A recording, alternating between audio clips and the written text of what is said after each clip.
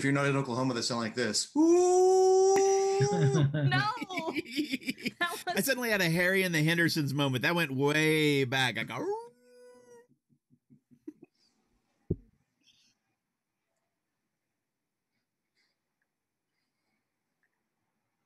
Yay! Yay! Nationally. Oh, that's cool. Amen. Down on Northeast 23rd Street. Cool stuff.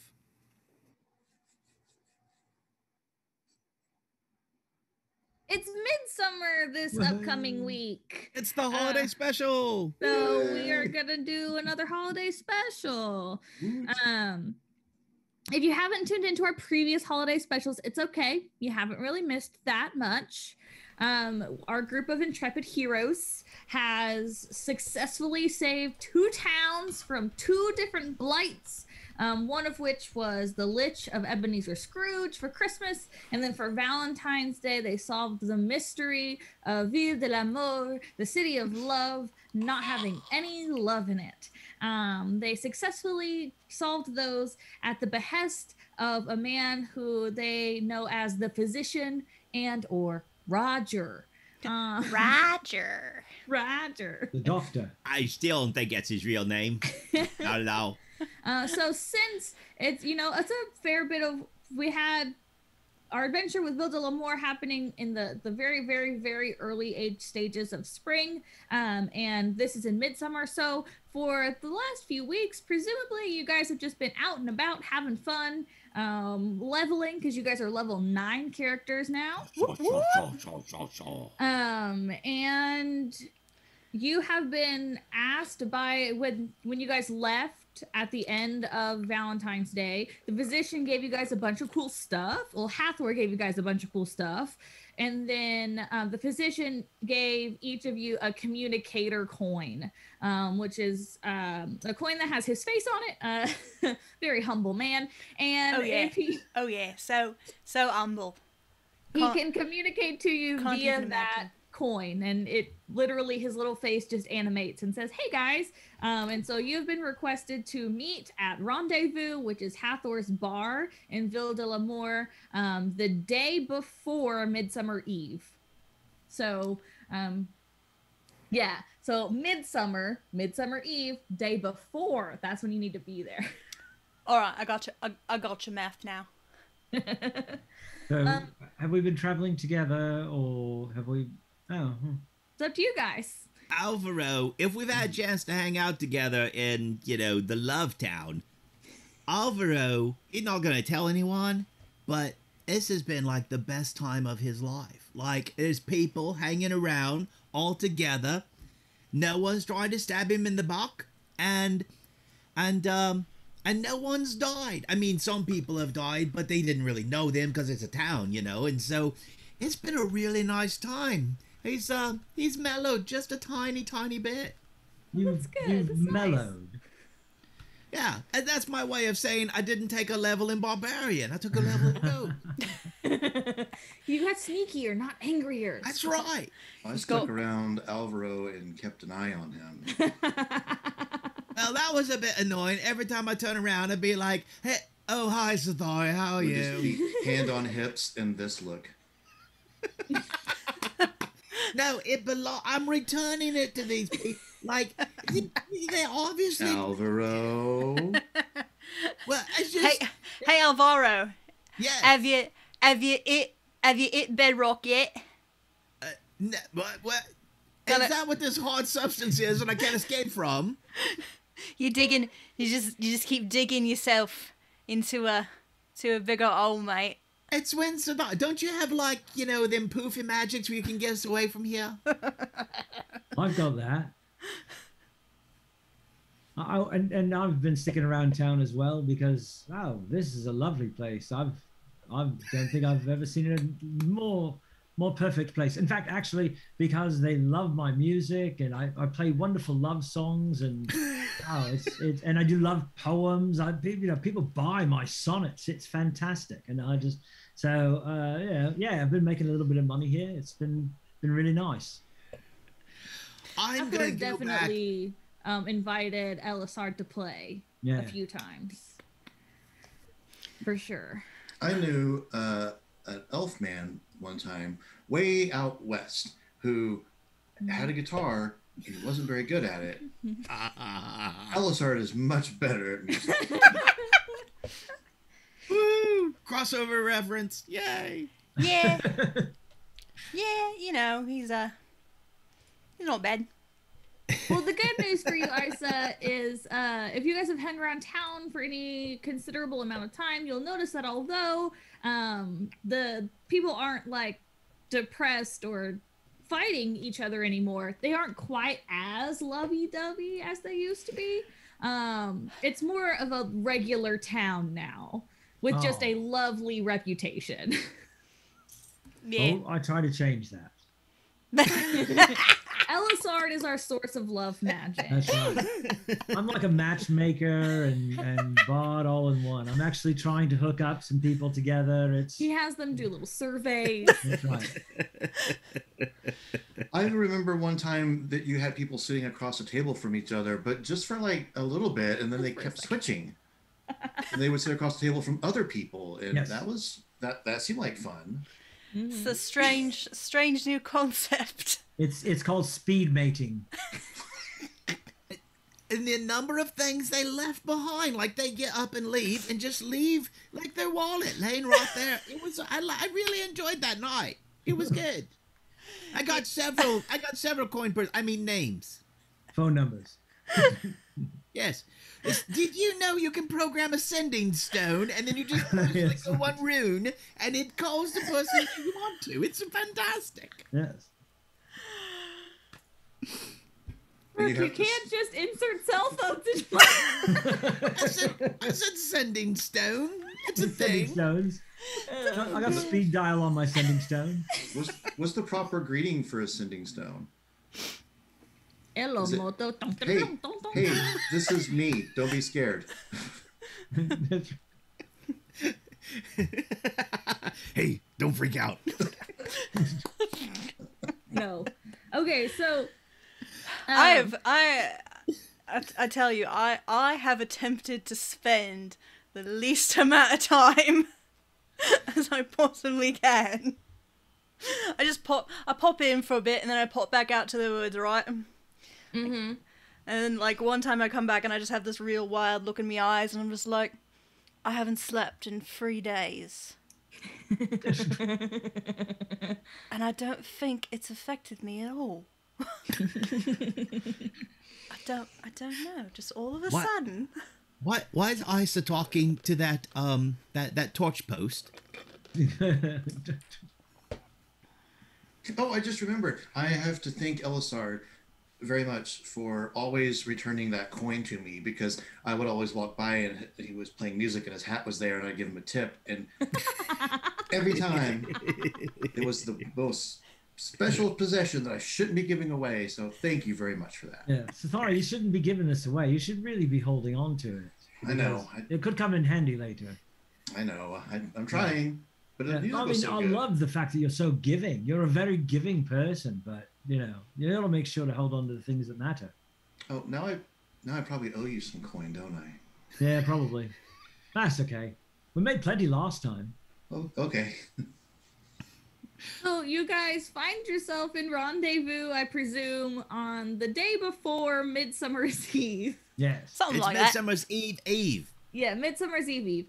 I say that to Eve, the barmaid. So it's Thursday. Hathor, something like that. Hathor has some lovely chablis that she just keeps handy because Elisard loves it. Mm-hmm. It's his favorite. But if you want some water, the water is free and clear now, or anything like that. Everybody around there are a few people on dates. There's Joe, the drunk guy that is always here, right? Oh! Joe. I've helped Joe home many nights.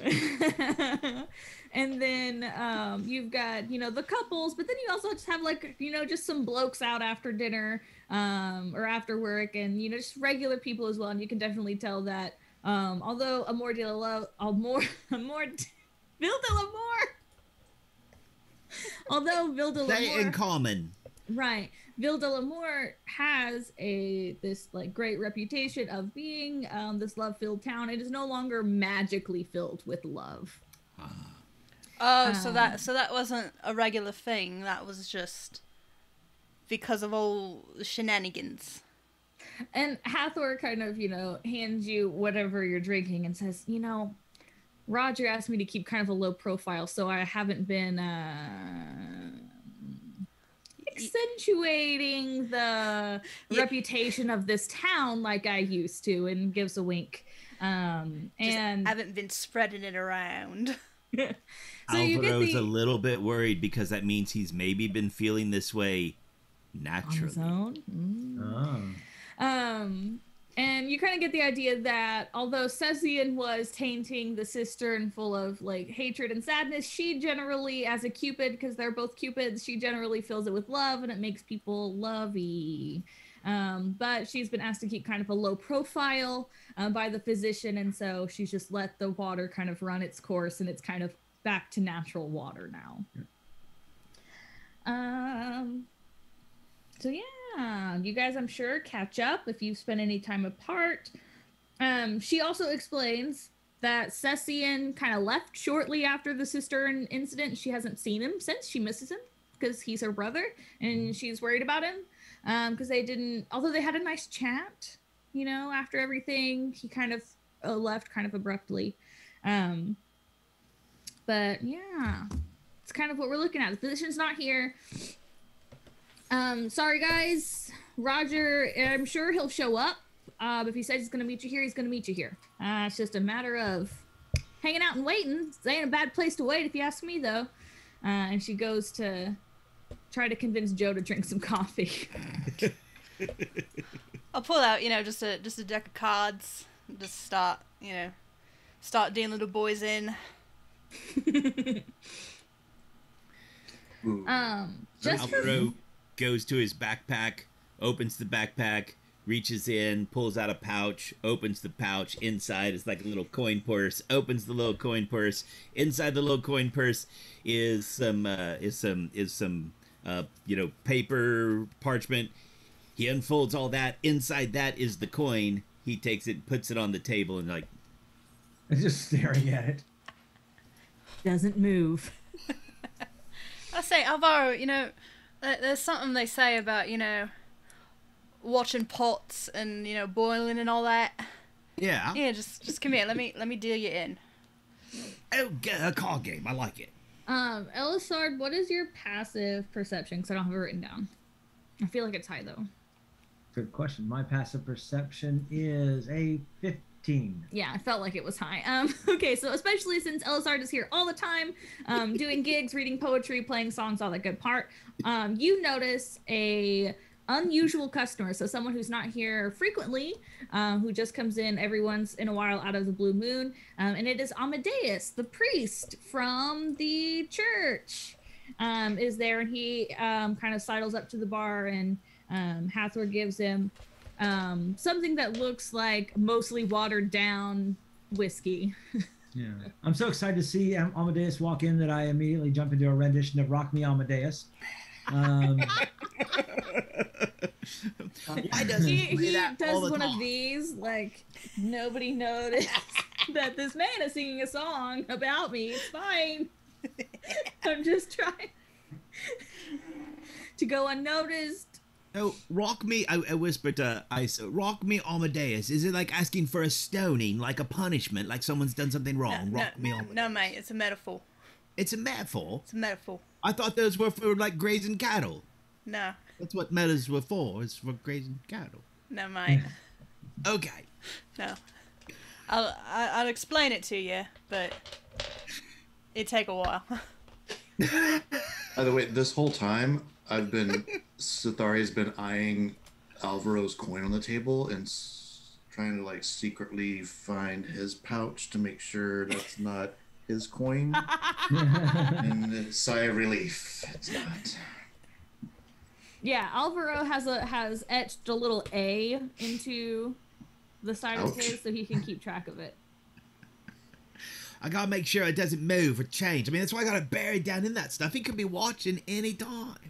It winks. How did you learn? How did you learn to put your like really special items deep inside of a bag that's inside of another bag that's inside of another bag to make it hard for people to steal them from you? What if they just stole the first bag? What if you? I think. Like, it's a kobold method. You gotta like stack things inside of things and inside of things. I learned it from a guy. Mm-hmm. Yeah. It's just how we do Safari, you know. Don't think too much about it, mate. Well, remind me to buy some more bags then. It's a good. I'm gonna say it's a good strategy. Yeah. You should put lots of things in there, like all your sling stones in separate bags, your sword, put it way down inaccessible, hard to get to so no one can take it off your belt. Things like that. I was wondering why there was a shortage of bags at the general store. Apparently, Alvaro's been hoarding them. And there aren't any like manacles at the general store either. So after you sing Rock Me Amadeus, he comes over, drink in hand, and he says, Elisard, we've talked about this. You know I'd rather you didn't sing that song. I know you want to keep a low profile, but you're such an amazing man. And Day's not the day. What's the matter? Day's not the day. I lost another one. Oh. And Elisard, since you've kind of been hanging out here, if you want to give me a history, you can kind of know what he's talking about. Yes. Oh, yeah, 19. Yeah. So people have been dying in town of a plague that you've heard of since you've come to the material plane. But you haven't seen in person until these people, like, it was one of those mythic things. Nobody ever actually died of it. But the numbers seem to be ramping up. And it's just this sickness where people get like black rings around their eyes, their lips kind of turn blue and black, and their fingertips turn black, and they die. And generally, the common folk generally call it the shadow or the shadow sickness or the black sickness and stuff like that. Oh, well, maybe this is something a little bit more serious that my crew and I should look into, because it sounds like it's something that maybe, because, this town's been through so much, and, we just a few months ago, we thought it was just a natural thing, but this sounds like it might be some kind of a new thing that has inflicted our town. Maybe it was something we should check into. Isa, give me a history. As well. Okay, that is one of my skills.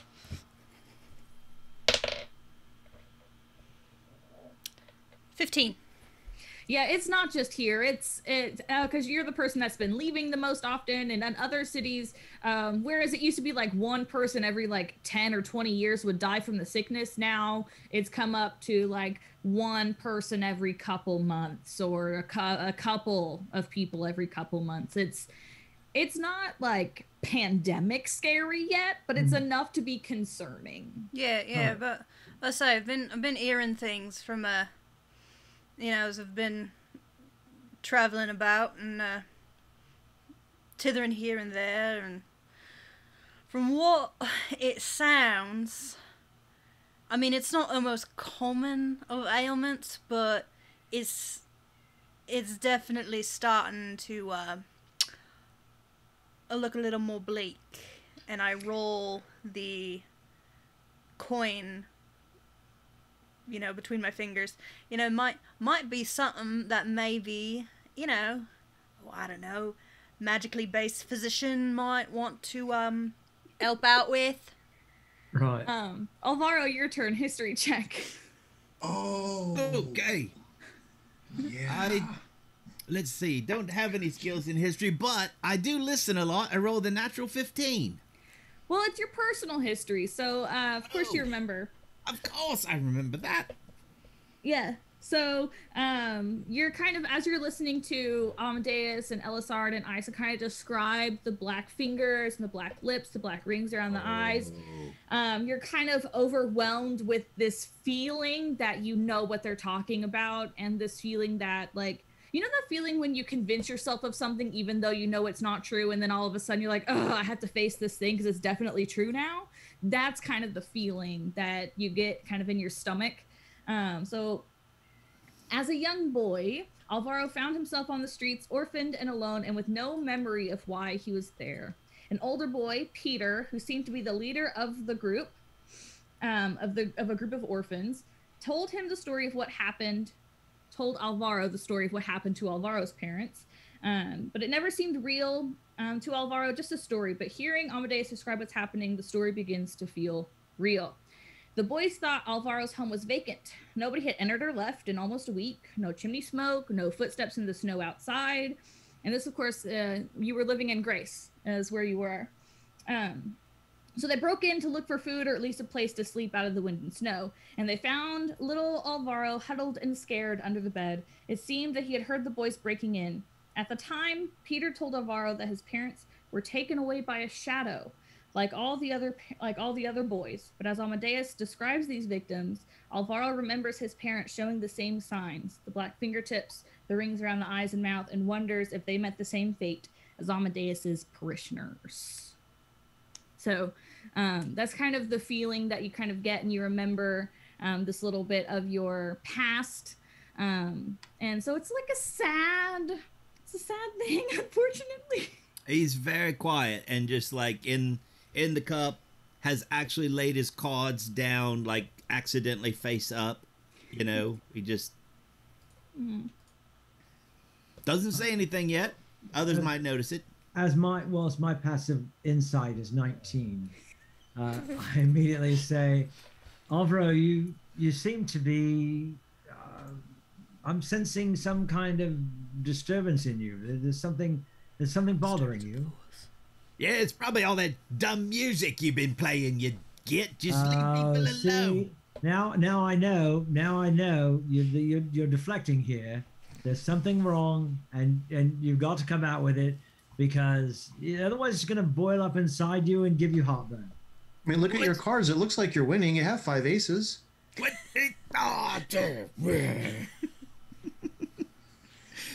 Stands up in the chair, hops down, you know. Oi, mate, don't you get all barbarian-ish on me. Why is it? I'll freeze your feet right to the floor. Why is that guy telling stories about death fingers and, you know, raccoon eyes and stuff? Just things you tell to scare little kids. Have you got some kind of history with this shadow sickness? I've never. It's just, you know, like people. I don't know. The people say they die that way. It's dumb. Do you know someone who's died this way? I never knew them. I mean, I don't know. I used to say it was my mom and my dad. Oh. All right. So I go give Alvaro a hug. I say, it's all right. It's all right. Don't get him in the hug. I try to escape the grapple. Come here now. Shh. Oh God, it's even worse. There's 2 of them. We'll start the rocking part. Yeah. Oh. And we start singing, nothing's gonna harm you, not while I'm around. My dice knew what you were gonna do. Natural 1. He just collapses. He's all no resistance whatsoever. Alvaro's just like, and then they said they found me all alone. I don't remember, but you know, I can see these images of just like blackened fingers in their eyes, and it was, you know, like, why do people have to remember these things? He just completely loses it. See, I knew it. It was going to all come flooding back, and that's all right. That's all right. Look, we've made a breakthrough here, Alvaro. I'm really, really proud of you. I'm so excited about the movement we've made in you right now. You were such a gruff person when we met back in Yuletide time period. Alvaro. See, what you don't know about Elisard is, as a, you know, very, you know, quasi-immortal being, he has a lot of time on his hands, and he got a PhD in psychology. He's a licensed therapist. I am. That's right. Alvaro, it's not your fault. What? No, It's not your fault. Well, I didn't get sick. It's not your fault. All right. Why would it come here, though? It's just, maybe we can kill it. Well, that's what I'm wondering. Amadeus, was there any kind of connection between any of the victims, or as far as whether they knew each other, but also race, even hair color or eye color, any kind of connection between any of them? Not that we've been able to discern. I mean, Sheridan kept to himself mostly. People mostly thought he was crazy, so there's that. I mean, nothing. No long moonlit walks. You know, out by the old swamp or anything. Not that I'm aware of, at least. Was I following Sheridan in his final days? No. Well, I'm sure. Have you done a thorough investigation as far as looking into his home, where he traveled to? Maybe even if he stayed at home, if there was. As far as we can tell, I've had, some of my clerics out and about and making notes. The 3 victims we've had this year were not connected by any race or work or locations where they lived, ate, slept, visited. They were completely unrelated. And as far as I can tell from the messages I've been getting from other towns, they kind of have similar stories. It doesn't seem, just as far as we can tell, we can't find the connections. Just comes in, it's a few blokes, and then you don't see it again for a while. It's a slow thing. It used to just be maybe one person every few years. Now we're getting like one person every few weeks, which is concerning. Right. But it's in a person long before they know it's in them. I understand, Alvaro. It's kind of one of the first things they'll notice, that the fingers are what turn first. They'll lose a little bit of feeling in the fingertips, and those will turn, and then the facial features will change, and but like final days they become almost incoherent. How long does it last once you notice your fingers have turned? Well, a lot of people, understandably so, hide the fact that they've got these symptoms until they're mostly incoherent. Best I can tell, somewhere in the range of a fortnight or 2. Oh, okay. About to say, sounds like a slowed down frostbite. Except just the fingers, not the toes. The toes are fine. You would expect the toes. The toes are fine. Doesn't go for the toes. No. Fascinating. And skips their nose completely, just goes right for the eyes. They don't want the toes, they don't want the nose. No toes, no nose. You would think the toes would nose, and the nose, and the nose, and the toes. But, it's something completely different that goes for the nose, so. Right. Okay, so, should we go investigate maybe Sheridan's house, or? I mean, it's something to do, but, we're also supposed to be waiting for Roger. True. And while you're saying this, Hathor comes by with a bunch of keys, and she says, I know Roger's not here yet, I'm sorry, but he said these are on him, so there you go. And she gives you guys keys to 4 rooms. So you have some rooms for the night if you want them. And the tab too, right? He mentioned that. I believe the deal was if you solved the town's problems that you guys would have free tab. Do you not remember that part of the deal? I remember that now. Well, you considering you've been taking advantage of it for the past 4 months. Yes, I would say that. That's you why I it quite couldn't well. remember, because I'd been taking advantage of it. And by the way, it's okay if we get up and leave and Roger shows up, because doesn't he come to where the coins are and he holds up a coin with an A scratched into the top of it? Yeah. Hey. That's why I'm not going to let you hug me anymore. Give me that. It was on the table and he knocked it on the floor. And Likely story. Well then. What time of day is it? Should we go check out her scary it's house? probably somewhere in the like early evening, 5, 6, 7 o'clock, somewhere in there. Oh, I'm just getting started. Let's go. Someone get Isa some coffee. She's ready to go all night. So, well, I'd say why don't we hang around here for a bit and see if Roger shows up? First, you're all gung-ho to go to the scary, creepy shadow sickness house.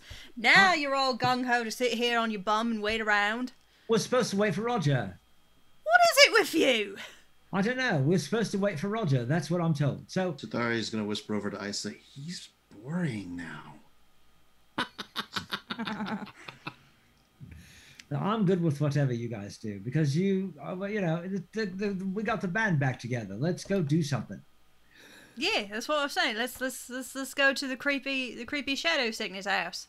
All right. That's the spirit. Wait, There's a spirit? I don't want to see any spirits. That's why we got Safari. You know, he's a spirit detector. Yeah. Yeah. Yeah. And Alvaro's always got spirits on him. Oh yeah. It's true. You do? Oh. There you go. Exactly like that. The other sort of spirit, Safari. The fun kind. We've talked about this, right? Yeah, let's go check out the house. I'll stand guard outside while you guys look in. All Sounds right. fair. And if we run into trouble, we'll scream real loud so that way you know to run away. Yes. And To get help. You guys would remember that Sheridan, the orc, lives on Bright Hawk Street. Wait, was he the one who was like the crazy conspiracy thing? Oh. Oh. What a pity. What a pity. Yeah, really Sad. awesome. The world has lost one of the greats. A conspiracy theorist. Yeah? Maybe he stumbled across something in all the conspiracy. That's true. And where we can find that out of his house. I know. I think you're onto something, Alvaro. It's always the loons. And I glance over at Sathari. So you come into Bright Hawk Street, which is like it's got the well in the middle that you guys jump down, and then it's got the, like the houses kind of around it. But you don't know which house is his. Good news for you is that Fallon, essentially the leader of the neighborhood watch, for lack of a better term. Aye. Oh, that Good guy to see gets you on again, my mate. nerves. Is out and about. Don't be suspicious, don't be suspicious, don't be suspicious, don't be suspicious. And so, he recognizes you guys. He is a human man, of course, who's just a human man, just trying to get by. Just Slipping his flying best people on the Oh street. boy. All right. And his name is Fallon? Fallon, like Jimmy Fallon. Right. He'll wave at you guys, and I guess continue doing whatever it is he's Fallon, doing. Fallon, can I grab you for a moment? Oh, God. It's good to see you. Fallon, love the work you do on late night. Oh, Assad, it's nice to we need to have you on again. That's right. Listen, we're looking for This is his day Sheridan's job. house. We know it's this neighborhood, but we're investigating his passing. It's just right sad that he died. He was really he was taken from us too soon. Sheridan lived over in 223 and a half. Over there, there's a door in that alley, I think, next to the manhole. Okay. Have you seen? How long have you been? Are you on every night as far as this watching that's going on in the neighborhood? No, I have to sleep, my dude. No. I know that. I thought maybe you like watch. Pledge your No, allegiance no, to the dark ones, and you can fix that. I mean, what? As far as me and the this is a pretty nice neighborhood. Yeah. We don't really need to patrol. Sheridan was really the sketchiest part of the whole neighborhood, so Right. Well, was there any talk about Sheridan, about any kind of his activities, or did Yeah, go he was out there? crazy. Oh, I know that. Yeah, yeah, he was fantastic. I loved him. But I'm wondering if there was anything suspicious that he would do outside of him just being. You know, See, the problem anything is he's suspicious all the time, so it's hard to single out suspicious behavior. Right. anything that was unusual even for him. No, just really overall. Any weird changes about, you know, any sudden changes in life. I mean, recently he was on a kick trying to prove that the queens are actually sisters and not married, but I mean, that was fine. That's not true. That's not true. We have documentation. Sure. Yeah, that's right. We met him. It's, and, you know. And even if it is, who cares? But I mean, really, I mean, they can do their own thing. You know. But was he ever going out? Did he ever go out to travel? Did he go out out of the city for any reason? Well, I mean, before, so it would have been about midwinterish. He left for a little while, and he came back really freaked out that this thing in the couple towns over was going to take over the world, and it was going to be really bad. But then that didn't happen, and so everybody's like, Sheridan, you're really crazy and dumb, and nothing comes true. That was about the last time he traveled. Other than that, he mostly just stays in his apartment. All right. Well, we're gonna go check out his place. If you hear of anything, you know where to find us. You can always find us, you know, over at Half Holes. We're usually just hanging out. But if you hear of anything, do you guys have, like, you're just gonna break into his apartment? Well, he's dead. He's not gonna notice. I mean, his belongings belong to somebody. Supposedly, his sister's gonna come clean that up. We discussed who his next to kid is. You can't just tell the leader of the neighborhood watch, we're gonna go break into this dwelling We're not gonna break in. We're gonna walk in the door. So okay. We're not gonna break anything. I promise. Which about that time, Elisard might look around and Alvaro is bent down at a door doing something. It may not be the right door, but he's at a door and. You know what? It's my day off. I'm gonna go home.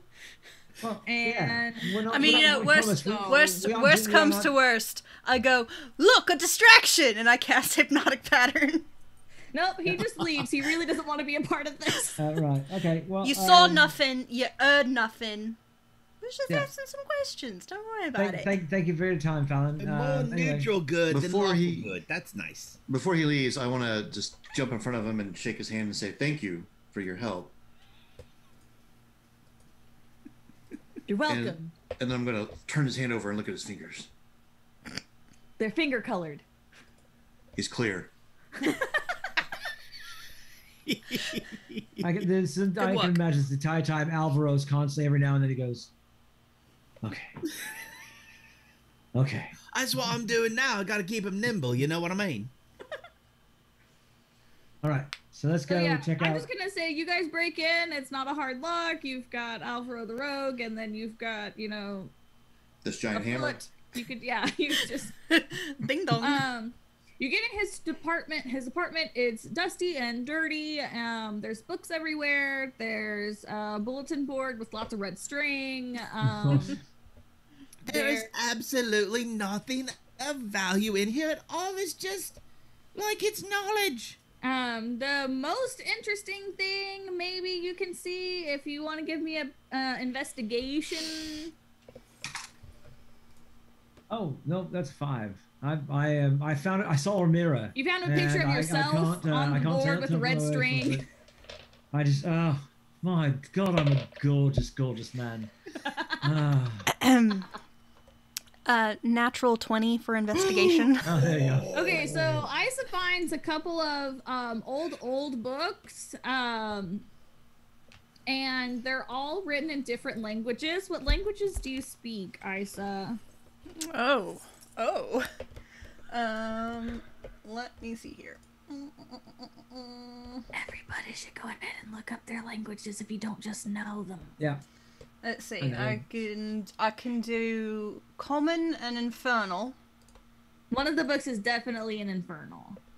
And I've got abyssal, celestial, and elvish. And one of them is definitely in celestial. One is definitely in elvish. If anyone wrote anything, there would definitely be one in Sylvan as well. Yeah.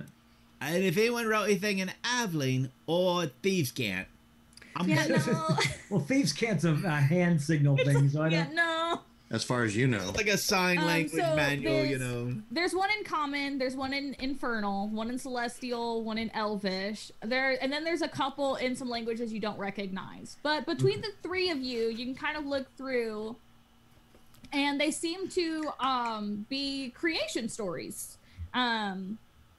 So stories about how the material plane came to be. And as you're looking at the story in Celestial, Sathari, you get a little bit of a flashback. Woo! So as a young boy, you were aware that you were different than the rest of your family, yeah? Flashback time. And, as a young child who understands that they're different, kind of, ask their parents, why am I different? What is the meaning of the world? How did the world come to be, and all of that good stuff. And you remember your mom telling you a story. And I'm going to read it. And I have her accent written down. Here's your word of the day. Mellifluous. Mellifluous. Mellifluous means sweet and soothing. So a woman or a man could have a mellifluous singing voice. I like it. So you remember sitting on your mother's lap, and you could smell lavender. She always smelled like lavender. Okay, all right. A long time ago, shadow and light were a singularity, and together they created the material plane. They created the mountains and the valleys, the lakes and oceans, the desert and the plain. They were happy for a time, marveling at their creation. But the time came when they felt that something was missing. So they created creatures to populate their beautiful land. They made the wasp and the butterfly, the wolf and the hare, the lion and the lamb, and these creatures pleased the pair. They looked out over their masterpiece, proud of their work, and they both seemed happy. But in the dark of night, Shadow began making monsters, dark creatures of great power, who only knew the world of tooth and claw, death and destruction, who killed not to fill their bellies or slake their thirst, but because they enjoyed killing. Light, seeing these monsters decimating the land, knew the plane would be destroyed if he did nothing, so he created his own creatures, humans and their variants. These creatures were able to hold the monsters at bay, and the two found themselves at an impasse. Neither Light nor Shadow could gain the upper hand, and it remained this way for 10,000 years. But Shadow plodded in the darkness and traveled the world in search of power which would help him seize enough power to thwart the light and control the plane. He found the onyx gem, the ebony staff, the obsidian blade, and the veil of shadows. He weaponized these dark and powerful artifacts, finally gaining an upper hand on light. He reached out with his hand and brought darkness to the world. His monsters grew more powerful, beating back the captors and protectors of the beings of light. Light had no choice. He blessed the ancient heroes, Ansfred, the Dragonheart, Jinihin, the Daring, Reynald, the Gentle, and Reginaldus, the Devoted, and sent them into battle against the Shadow and his armies of death and darkness. The battle was fierce. Jinihin was the first to fall, her sword and dagger flung far from her grip by the countless dark soldiers. Then Reginaldus fell, his cry to light so anguished that from his heart came a searing burst of light that left only the Shadow standing. Ansfried, mourning the loss of her friends and determined to save the plane, ran headlong into Shadow. The battle cry from her throat could be heard for miles. Shadow lowered his great hand and held her inside, and when Shadow released Ansfried, her eyes were bottomless black pools of darkness, and she ran toward Reynald. Reynald the Gentle refused to raise a hand to his friend Ansfried, dodging around her blows as Shadow laughed. He stepped back and let Ansfried pierce his heart, tears on his cheek. As the air rushed from his lungs, his final words were, It's all right, Ainsfried. I loved you and our friends dearly. Your heart is strong, and you will end this shadow. And as he fell, Ainsfried's eyes began to clear, and she could feel the shadow in her heart. She took the dagger from her waist and pierced her own heart, piercing the heart of the shadow, who exploded with light. In Shadow's place was a man who looked almost human, surrounded by his artifacts, dulled with defeat. Light used the last vestiges of his power to lock Shadow in a deep, deep prison and hide the artifacts across the land so that even if Shadow escaped, he would have no hope of regaining power again. So all of these creation stories tell a variant of that story, you know, slightly different between the variants. But Sheridan seems determined to figure out how these cultures who were so widely separated for thousands of years have such similar creation stories. That seems to be what he was trying to research and connect when he died. Okay. Very, very Campbellian.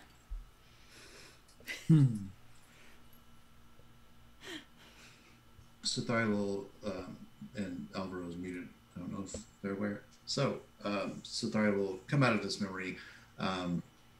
Wings have slowly, fully extended and rose up, and the smell of not lavender, but conspiracy theory orc now lingers in his nostrils. And he'll sigh and relax, and knows that Elisard can read this language also, and hands the book to him and shakes his head and says, we're all different, but we've all come from the same place. Right. And you guys all would have gotten a similar story in childhood, and known of what are called the ancient heroes or the great heroes, and how they beat the shadow and locked it away and that kind of stuff. Ansfried, one of the bravest halflings in the world, she was. You know, I don't have the races written on here. Maybe she was a halfling. I didn't write it down. I mean, you know, that's part of the story, right? That's part of the mystery of, you know, who was what. You know. They were all Fae. Yeah. That's not you know, right. you boys are right lucky. You know, your heroes always get to be halflings or fey creatures or even angels. And then there's me. Just me. Yeah, but you get to be your own hero, Isa. Yeah, I get to be my own hero. But, you know, growing up looking like this, you know, not too many people be understanding, if you catch my drift. You and know about what? this time, It's time for a hug.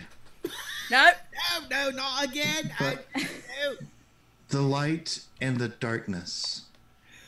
The light and the darkness. about this time, it starts to get really dark in this room, because the sun has gone down, or at least behind the buildings across the street, and so you can't really see that much anymore, unless you're gonna like light something or leave. But you guys have you've sussed it out. You like, you know what I mean. Isa, is this your favorite part of the day? well, yeah. Lots I of knew sneaking it. around can be done after nightfall. I knew it. Fewer Things shine people. brightest in the dark. Fewer people be staring at you. You know, no. You touch me. You shine brightest in the dark, my You friend. touch me, mate. I blast you. Okay, so I assume you guys go back to the inn at some point in time. Right. And presumably have a few drinks with Hathor and have a good time and end up going at least into your rooms, even if you're not necessarily going to go to bed, because we know Isa doesn't sleep. Alvaro's a little disgruntled as he sits down. I mean, like, we broke in there and there was nothing. There's nothing of value in there whatsoever. I mean, it's just a crazy loon. We didn't break anything. We didn't break in. We just walked in. We the visited. guy's dead. Like friends. I mean, it's not like he's going to come back and want his stuff. He's gone, mate. Alvaro's suddenly troubled. He can't remember if he locked the door back again. I've never done that before. I should go back and check again. No, I'm not. No, mate. Just come here. Come here and drink with me. So after you guys kind of go to bed, those of you who sleep, can He's I like, get... please go to bed. Please go to bed. Well, it's already 1 o'clock. Loudest snorer right here. Loudest snorer. Isa and Elisard, I need perception checks at about 4 a.m. All right. So Elisard, I don't know if you trance the first half of the night or the second half of the night, but I usually probably do it the first half. We'll say first half. Yeah, it's count. 15. 17. Okay, so you both are kind of here. You can hear people talking downstairs. You can't tell what they're saying. You can just hear that. And it's not like Hathor closed the bar up hours ago, so it's not like customers. Alvaro and Sathari are asleep. I'm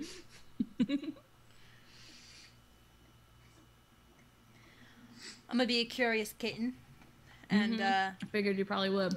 try to sneak my way so I can actually hear what's going on. I need a stealth roll from anyone who's going to investigate. I'm gonna go investigate. Sneaky, Stealth, sneaky. I'm actually better than stealth. But that's only a 10. Hold on, I'm just making sure I don't have anything that will help me in this situation. Ooh. I'm gonna do it. I'm gonna cast invisibility No. Okay. on myself. And actually, because technically I cast it at a 5th level spell slot, being a warlock. So I somewhat imagine that maybe Elisard, are you sneaking out? You trying to sneak out as well? Yeah, I think you and I have heard something, and we both kind of like look outside of our doors about the same time. And I said, you heard that right? Okay. I'm just gonna lay my hand on your shoulder, and we both So then you can roll with advantage. out of sight. So, Elisard, you can roll again. Yeah. Ooh. That's not better. 18. Okay, so you're sneaking down the stairs, and when you get towards the bottom, Elisard steps on a creaky one, and you guys kind of like freeze. But they don't seem to notice, so you can at least creep close enough down at the bottom of the stairs to kind of hear the conversation. And it seems that Hathor's talking to somebody. They got here hours ago. I assured them you wouldn't miss their meeting, but I wasn't so sure. Where were you? Well, I was investigating a rumor or two, and you recognize this voice as the physician. Well, which rumors? There are a group of dark beings who are working to restore Shadow to what they believe is its proper state. It seems they are, and they've been scouring the land looking for dark artifacts. Hathor curses in Celestial, so Elisard, so you hear her just, nice string of curse words there. Have they found any of them? They didn't seem to know any of them all, except for the Onyx gem. If they know where that is, why haven't they snatched it yet? It seems that the great battle was fought around the time that Titania and Oberon got married. Light gave Titania the Onyx gem as a wedding present, and as far as they can tell, she still has it in the Feywild. Unfortunately for them, they currently have no ability to get to the Feywild nor defeat mighty Titania and her deadly mate Oberon. Well, at least there's that. My best chance is to win the Midsummer tournament. If you win the tournament, you can ask one thing of Titania. Easy enough, you're pretty powerful. Except she won't let me compete. Not after what happened at her Lupercalia festival a century or so ago. Let's just say it doesn't catch me in the best light. So then, how are you? Wait, they're just people! They're just normal people! You can't send the normal people! They don't stand a chance against the Fae that are going to participate in that tournament. You know that. The ancient heroes were just people, and look what they did. Now, don't worry, they'll be fine. I'm mostly sure of it. You go on to bed. I'll clean up around here. While you were out and about, did you hear anything about... No, I'm sorry, love. No hide nor hair of him, but I'm sure he's fine. Your brother's powerful being himself. Now, off to bed. I mean it. So normal people, he says. And then Just you hear people these days. like Hathor's footsteps kind of approaching. I like press myself up against the wall. Yes. Yeah, if you don't move, then she just walks past you and heads off to bed. Yeah. Okay. Is the doctor still just sitting at the table? So he seems to be in the back room, and you can kind of hear clinking and cleaning sounds coming from the back room. Okay. Isa. Yeah. Okay, good. You're still there. I couldn't tell you were invisible. So. No, mate. I was just gonna leave you on your own, and hope it all turned out well. Yeah, maybe you could have gone. Maybe you went to the bathroom. I don't know. Should we go talk to Roger now? Sounds fun. Yeah. All right. Hey, let's try to scare him. Yeah. That'd be funny. Yeah. Yeah. Now you're thinking like a tiefling. Yeah. So we're gonna. Oh well, I am Faye, so it's it's chaos is fun anyway. So we're gonna sneak in to his room. I need another stealth check. You're gonna have disadvantage, so you're just gonna roll straight. Okay. He's a very powerful being. 17. Okay. Modified 20. Okay, great. So you kind of sneak up behind him, and you can see him. He's cleaning and all this stuff like that, and then you can hear him say, "Oh, hello, Sard. How are you today?" Oh, you caught me. I was gonna start singing, "Doctor, Doctor, give me the news. I got a bad case." So what's going on? Just a little light cleaning. Right. Okay. So I know you can't see me right now. I'm looking really fabulous, but we heard you talking to Hathor about this tournament and the dark and the shadow. We've had some problems here. There's been some people who've been dying of the shadow sickness. Oh, that's quite interesting. Yes. And so we think it might be something that's going on with what you were talking about with some champions of the shadow trying to find some of the things like the Onyx gem. I don't have any idea what you're talking about. Oh, no, we heard the whole conversation, really. I have no idea what you're talking about. Right. Okay. Well, if you could really see my face right now, it's really shocking. And I thought he was supposed to be better than Krampus. Hello, Isa. I knew he couldn't make himself invisible on his own. I figured you were a part of this somewhere. That's about the same. That's about the same sort of answers I get whenever I go talk to old Krampus. Oh, that's quite interesting. Likes his deflections, he does. That whole, "Oh yeah, I want you to do a thing, but I'm not really going to tell you I want you to do the thing. I'm just going to heavily imply that you're going to do the thing." I have no idea what you're talking about. Mm-hmm. All right. Well, tell you what. Well, first off, maybe Isa, can you make us not invisible anymore? Because this is yeah, really of course. weird. All right. So you were the one who told us to be here at this time. Yes, of course. So I have a task for you. All right. So, should we get the rest of the group? I really think it just would go so much better over breakfast. So Hey, it's close enough. It's 4 o'clock in the morning. For me, that's breakfast. Oh yeah. Do you want to go break up Safari? Do you want to go wake him up? Because he I'll sounds do like it. he's sleeping quite well. That's fine. It'll be great. That would be a touch rude, Isa. What? Rude? The man's had a flashback-filled day. He needs some time to emotionally recover. Both of them do. So why don't you two just go back on upstairs, twiddle your thumbs for a couple of hours, and then come back down for breakfast? It feels like you're trying to insight check. Okay. Go for it. Well played. Are Good his job. fingertips? Check his fingertips. 19.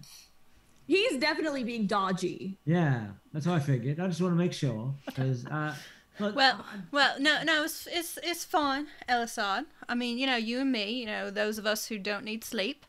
Let's just go play a couple rounds of cards. It'll be fine.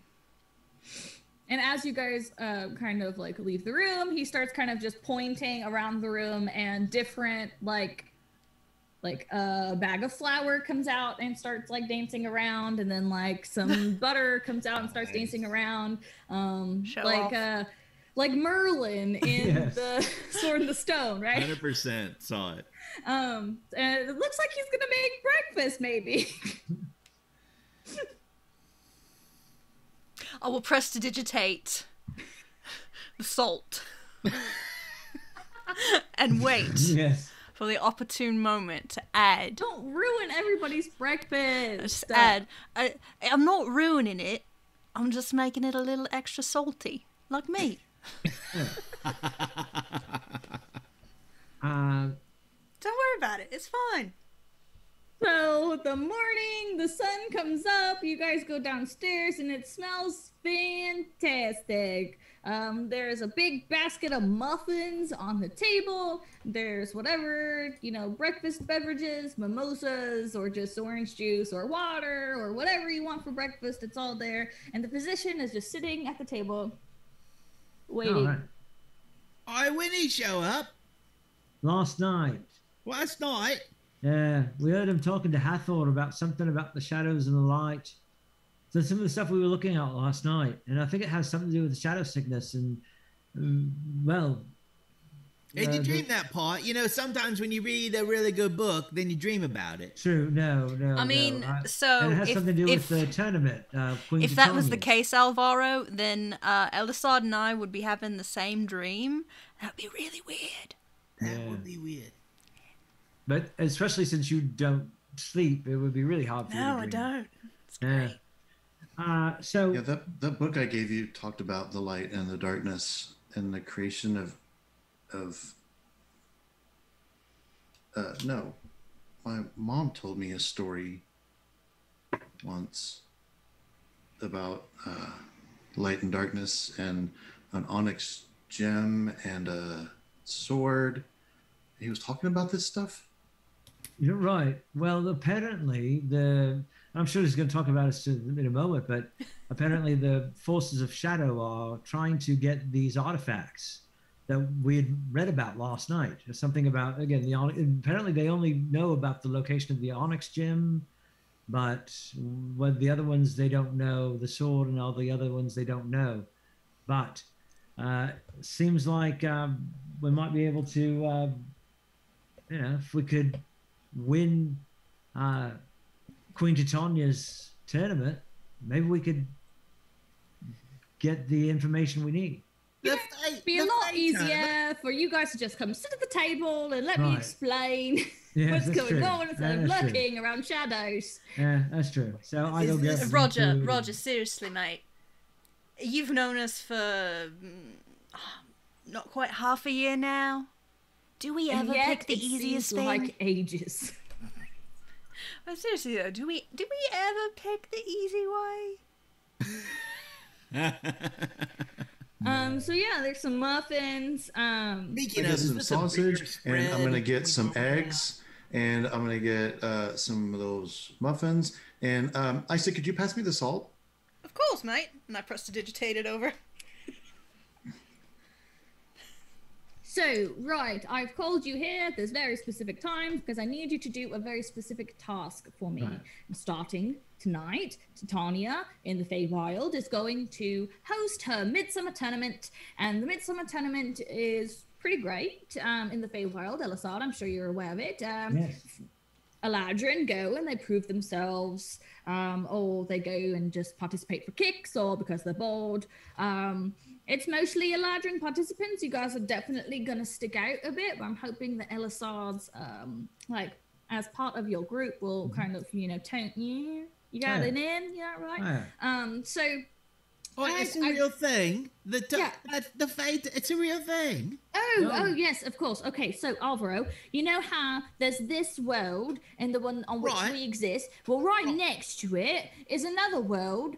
What? Almost exactly like ours, but entirely different. And in this other world, there's all kinds of things. And the main governing body of that entire plane is the Summer Court. And that's where Titania and Oberon live. And they are hosting this tournament. Wait. It's different every year. Alvaro, where did you think I came from? Well, like, I mean, I don't know, like, from people The like... sky? I suppose. Yeah, I mean, come from the Feywild, and I'm not native here. So you're telling me that the world is like a house, and inside the house there are many mansions? Is that what you're telling me? Well, sort of. Imagine it though, like... More like you know how when you stack a bunch of plates together? Right. Right. You're on one plate. Feywild, where Elisal is from, it's a different plate. It's like right up next to it, but it's not the same. Is that why things are so small? Because we've only got that much room? Imagine you're inside of a bag and someone put that bag in another bag, and then that bag was in another bag, and everyone lived in a different bag, but all the bags were inside together. Exactly. Yeah. Or like we see a bubble inside of another bubble. Anyway, here's the important part. And then we put them in a box. We put that box in a bigger box, and we nail that box to ourselves. When it arrives. Elephants all the way down. Okay, so here's the important part. Right. Well, yeah, the box is pretty important. When you win the tournament, because I'm sure that you will, and if you don't, you'll be dead. So when you win the tournament, you will get to ask Titania for one thing, and I need you to ask her for a very specific thing. When you win, Titania will allow you to ask one thing of her. You need to request the wedding present she received from her closest friend. The wedding present she received from her closest friend. Why don't we just steal it? Elisard, do you want to tell Alvaro why you can't just steal the onyx gem? I mean, the wedding present from her closest friend. Yeah, you don't even know this place existed until 5 minutes ago, and you're not going to be able to sneak in. I promise. You can't steal from Titania, my love. Yeah. What? We can't Ocean's 11 this. In no way, shape, or form. I can't Ocean's 11 it, and I am exceedingly more powerful than all of you put together. So Alvaro's now accepted the challenge. He's like, oh yes, okay, fine. Well, listen, let's Q Alvaro, Mission Impossible. Let's consider that Plan B. We'll put a pin in it. Yeah. Roger, the win or die part went right by his head. He's all, now it's a challenge. Now it's like, all right, here we go. Get the swords, get the things, get the stuff. Roger, who was Titania's closest friend? Or is that a kind of a code? It's one of those nameless, many names and no names. I don't have a name because one of those great eldritch things from beyond the stars. Right. So great and unfathomable that the human mind can't even conceive of it.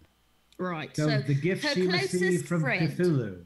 All right. The wedding gift she received from her closest friend is just what you will ask for, and gotcha. All right. She will give it to you. I haven't been to the Feywild in a couple of years. Been, traipsing about here on the material plane, and it's going to be great to go back. I've never had a chance to go to the tournament before, so I think that'd be fantastic. So you're gonna walk in, and I know that I can just hide like right there, behind your knees. How are the others going to get in? Oh, you'll all be fine. You'll just stick out like sore thumbs. They're not gonna kill you on sight. They'll let you participate. They'll just likely gonna make fun of you a bit. I mean, that's just Tuesday for me. Exactly. So no problem. I mean, it's not unusual to have visitors, but and Roger stands up and kind of walks behind the bar. He says, "All right, folks, if you'll just follow me, we've got some things to put in order before we go." And goes behind the bar and opens the door into the storeroom. Oh yeah, first he wants to be all casual, all cheeky, all, here, have your breakfast. And now he's like, all right, mate, let's go. Yeah. All right. Okay. Time works different in the Feywild. We've got to hop while the iron's hot. Yep. Why are all my characters always like leaving the table with a plate of food and they gotta go? I mean, you're welcome to pocket some muffins. They're quite portable. I grab a couple muffins and stick them in my bag, and then I grab one and I just put it in my mouth. Is a beautiful Hathor around? Oh. She actually, as you guys are starting to the physician has gotten up and walked towards the door. She kind of walks in and she's like, Roger, that's not her accent. Roger, you made muffins. I love these muffins. You guys definitely want to take some muffins. They're good for later. Yeah. Hathor, I have an idea. Will you put on a pot of your strongest coffee, and when it's done, set it on the counter and just let it get to normal temperature, and then after Joe's had a few tonight, tell him you have a special new beer and pour that into a beer glass. You know, that might work. I haven't tried that one yet. Let him have a few first. Muffins. Well, I appreciate it. Sorry. Breakfast, second breakfast, 11s. Better take 2 for the afternoon tea. Just not Rumbling around, banging on stuff. The bottomless basket of muffins Roger baked. So we'll just say between you guys, there's a half a dozen muffins. Those are good berry muffins. Oh. Yay. So each muffin is 1d4 plus 4 healing for 72 hours. After that, they become useless. It's regular muffins. 1d4 plus 4. Oh, plus 4. Yeah, I made it up. I was feeling generous when I made it up. Nicely done. I like it. Really good. Like blueberry muffins, only they're good berry muffins. And so one muffin actually fills us up for the entire day? Sure. Yeah, just like a good berry? Which is what, listen, Roger, Elisard, you would understand this. He doesn't want these material plane folks eating in the Feywild, so he wanted to make sure they were full. And so he made the muffins. They'd be nice and full all day, and they wouldn't be hungry. Yeah. Something never eat or drink in the lands of the Fey. No. Something like that. Be careful where you go. Do not stray off the path. Do not talk to any strange creatures. One thing but that's like my own modus operandi. What? It's talking to strange creatures. That's like my whole thing. Yeah. Well, everything there is a strange creature to you people. So, I mean, I've already made a deal with someone. My soul's spoken for, so I don't know. So are you guys gonna walk? Yes. Into the back room. Yeah. So as Roger kind of holds the door open for you and lets you walk ahead of him, and as you walk through the door, Elisard, you immediately realize this is not a door to the back room. You are now in a space that feels both inside and outside. So white ash trees, strong and stately with their branches intertwining to create a living ceiling, line the throne hall like marble columns, their golden leaves entwining in a ceiling canopy, light filtering through the filigree. Phosphorescent flowers act like lanterns in the climbing vines, emitting a firefly glow. And you recognize that it's also, you went from like dawn in the material plane, it is now kind of a just before like getting to dusk kind of a time. The throne of the Sealy Court is shaped like a large ice dragon, cold, feral, and glittering. The crowd surrounding it is much the same, draped in jewels and flowers along with magical baubles. Before the throne stands a man with skin so dark it nearly looks blue, as if lit by starlight. Leaves frame his face as if they are a golden crown, and a gossamer cape adorns his shoulders, attached to matching rings on both his hands. On his head is a plain gold circlet. Excellent! You're just in time for the banquet! I feel a mite underdressed, so I'm gonna use my Mask of Many Faces, which allows me to cast Disguise Self at will. So I'll just make myself look extra fancy. And if you guys want to roll a perception check as you kind of walk amongst these people, you might pick up some things. 19. Natural 20 for 25. 10. Okay, so as you pass by, Elisard, remind me, what kind of Eladrin are you? Spring. So as you walk by, you see a little clump of other Eladrin, and you can kind of see like one looks at you and gives you like a weird side eye, and like goes back and like tries to like whisper to his friends. And he's like, he looks Eladrin, but oh God, who dressed him this morning? Lad must be a little lost in the head. Yeah, I have gone natives. Just a bit, yeah. And then, Sathari, as you pass by the same group, you see a different Eladrin kind of lean back and say, I don't know, no, that one looks... Wings. Looks pretty. I mean, got the wings in the front and the party in the back. I'm just saying, I'm not mad watching him walk away. And not accordingly. So friendly here. But the main gist you get is that they don't see people like you guys very often, and you're definitely like, their noses are up. You are below them. They're a little snooty. I immediately cast prestidigitation to clean myself off, and to, because I'm feeling really self-conscious about how much of the material plane I actually have on me right now. I'm going to float gently a foot off the ground. You can see a couple of Eladrin as you guys, especially as Alvaro walk by, kind of go.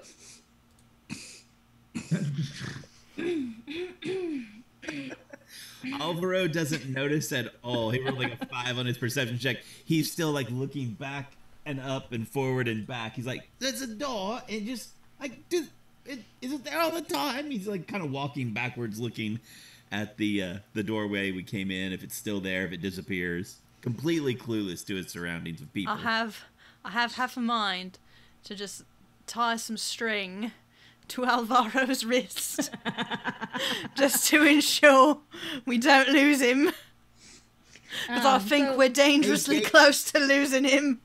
Elisard gave us the same dumb rules he gives us in every town: stay on the path, stay together, da da da. So Oberon's face doesn't change, but he does kind of look you up and down, and then his eyes kind of light up, and he raises a hand, pointing a finger at the Eladrin at the Winter Eladrin who insulted Elisard. And a bolt of black energy streaks across the room and hits the Eladrin in the center of his chest, causing him to stumble and fall to one knee, teeth gritted in pain as they kind of stiffen into place, and Oberon's hand drops. Now, he asks, smile growing and his tone still jovial, would anyone else care to defy the queen? And just crickets, just absolute silence. I thought not. Oberon kind of claps his hands together. Excuse him, that was very rude. He looks up and down at you again. He was right, though. You are inferior? Well, my lord, I am Eladrin, and I've actually was born and raised here in the Feywild. Right, but there's, you can be born dragon raised among pigs, and you're gonna act like a pig. I understand that, my lord, and just. But you know what? I'm feeling generous. We're just gonna let you all compete together as a group. 4 of you together will probably equate one of my subjects. Oh well, yes. I mean, I think Alvaro brings us down a bit, but yes. Well, yeah, you're definitely from here. Whose side are you on? Just as rude as the rest of them. I put my hands on the sides of Alvaro's head. Just shh, don't listen to him, love. My lord, I think we would be honored to be a part of the tournament. I had always heard about the tournament and always wanted to be a part of it, and so this is a special thing. And then with my friends, I think that we will make at least a showing. We don't there's always a possibility that something could happen, but we just are doing this for He's fun. going to point a finger at Elisard, and Elisard's mouth keeps moving, but you can't hear anything.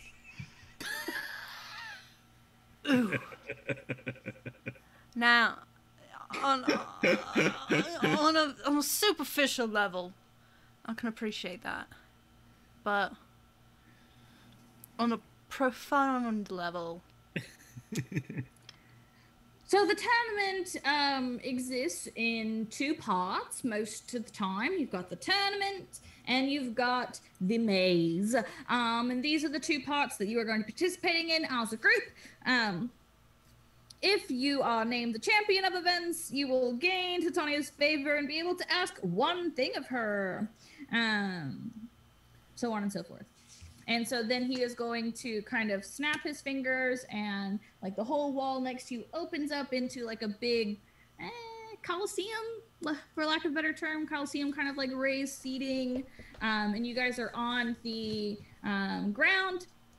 And you see the raised seating full of all kinds of fae. So you've got Eladrin, of course. You've got everybody here. There's, and Elisard, you would know of the tournament that all fae are welcome to attend the tournament, but no fae is, you can't, like, there's no fighting. So, like, Fomorians are there, but they're being nice and behaving well, and the stands are just there for the entertainment. There are some pixies that are banned from causing mischief and all of that kind of good stuff. It's a big, just like kind of a thing. And as you kind of, there's a big fanfare, and you can kind of look up and you can see in the box, Oberon is standing in the box and has his hand kind of raised as Titania enters in from behind. And where Oberon's skin was the dark night, hers is the golden sun, and she's got golden hair, and her dress is just like made of living plants, and she's got flowers, and it's very pretty, very summer, very on brand. And as you look at kind of what she's got going on, you also notice in a necklace around her neck, she has a large black gem surrounded by this like kind of gold filigree as part of her ensemble. Mm-hmm. So in the Twilight Forest Arena, you see denizens of the Feywild, some beautiful, some terrifying, most both. You see elves and others, flitting beings you can only catch out of your peripheral vision. Your competitors surround you, young Eladrin ready to prove themselves. These are Eladrin of all seasons. Titania steps to the front of her people, raised above you all, and she says, "How will you win? With skill? With truth? With wit? With wager? Or without? These 5 tasks lie before you, and you must complete them all to continue." So you've got 5 things. So somebody's going to have to go twice because there's only 4 of you. So you've got with skill, with truth, with wit, with wager, or without. So you just kind of let me know who is going to do what whenever you guys figure that out. What's the final one? With so you've got with truth, with skill, with truth, with wit, with wager, or without. Without. Yep, that's all she said. Without. It's okay. Well, all right. Perhaps I could go with wit. I'd probably go with truth.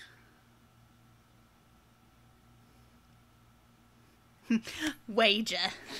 Wit. And then you guys let me know whenever you're ready to lock stuff in, and I will write it down. I don't like that man called you a pig. I think he's a donkey. Technically, he called him a dragon raised by pigs. Oh, they called us He called pigs. you a pig. Well, he's still a donkey. I sense donkey here. Alvaro's going to go with I might also skill. be able to do skill. Yeah.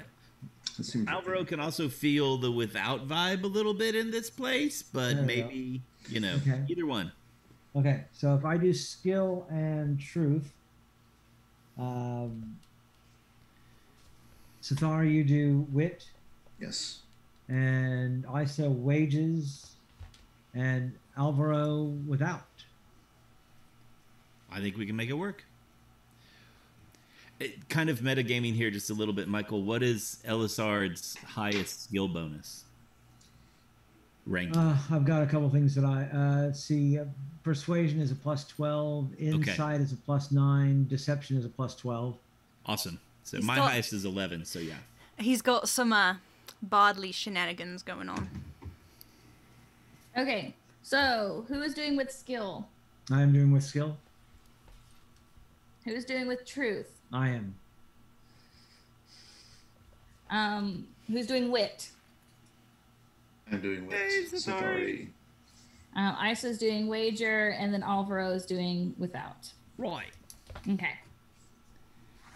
Titania snaps, and a pedestal rises out of the ground before each of the competitors, and then, like, not each of in front of Elisard and the rest of the Eladrin participating. Atop is a small black cube. With skill, she yells, and both they and the audience strain to see settling in for the entertainment. So once you're ready, Elisard, you just touch the block, and then something will happen. I'm going to pat you on the back and say, we believe in you. Guidance. Oh. All right. And I think I also have something that I should be able to do. I do also have kind of a I have a question. Okay. Would the time between when I cast invisibility, when me and Elisard were sneaking around, has it technically been like short rest? You had breakfast. That good berry muffin was real good.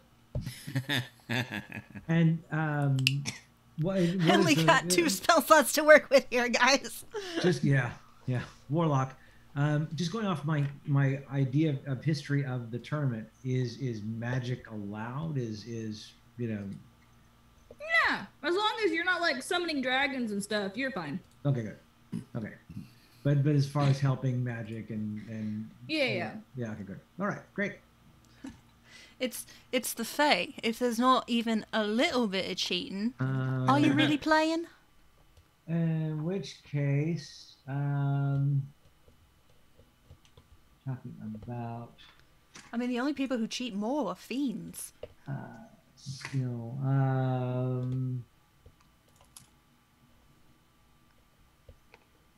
I am going to.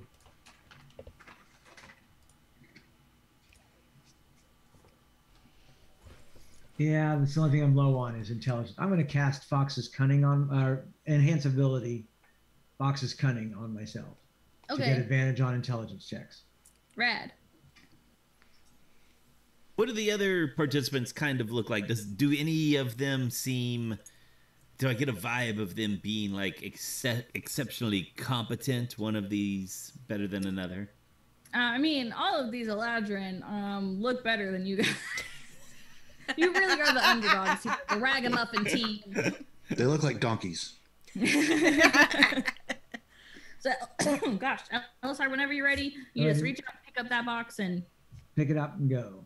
Okay, so as you pick it up, it actually becomes very heavy, and it drops out of your hands onto the ground, and before you is one of those, like, carnival games where you have to, like, hit it with the hammer real hard, and at the top it says strongman, and at the bottom it says crybaby, and a large mallet appears in your hand, and I need an athletics check. Oh, okay.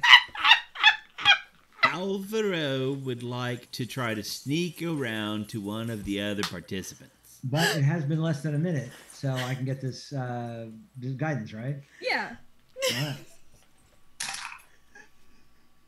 Okay. That would be 14. It goes kind of up halfway, and then it bounces back to the bottom, and then you hear a baby cry. And then it goes womp womp, and then it disappears. Okay. So you get the feeling that out of these 5 things, you're not necessarily expected to win every single one, but you need to win a majority. Okay. And then you kind of out of the corner of your eye, you catch that winter Eladrin that said something about you earlier, kind of smirk. and lean over and say something to his friend that you can't hear. Well, if I'd known it was strength, I would have tried something different. That's the thing. I could have swung it bigger than that. I know. Oh, I thought it was gonna be skill, like an actual. Behind the screen, it's whatever is your lowest stat is the one that you get. So all of you that would have been strength, except for Alvaro, who had a negative in charisma. Who would have had something nice to say to people, like a tea ceremony or something. You would have had to have done a deception, intimidation, performance, or persuasion check. Ah. But anyway, the black box kind of goes back into being a box. It jumps itself back up on top of the pedestal, and the pedestal lowers back into the ground.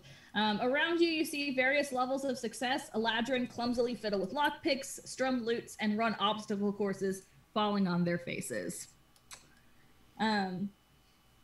So when everyone is finished with their trials, Titania kind of snaps her fingers again, and she says, "With truth now." Like I said, Titania stands forward. The pedestal rises again. This time, a beautiful golden mirror sits atop it. So, Elisard, you're doing this one as well, right? Right. Every pedestal in sight has a mirror, though with varying design, age, and cleanliness. So, Elisard, your mirror is absolutely magnificent. Most beautiful mirror you've ever seen in your life. This golden, wrought, beautifully intricate, delicate frame.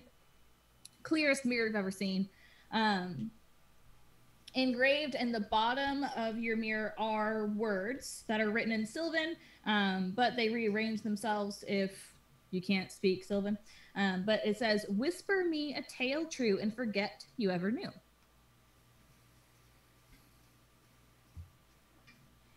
And forget you ever knew? Yep. Whisper me a tale true and forget you ever knew.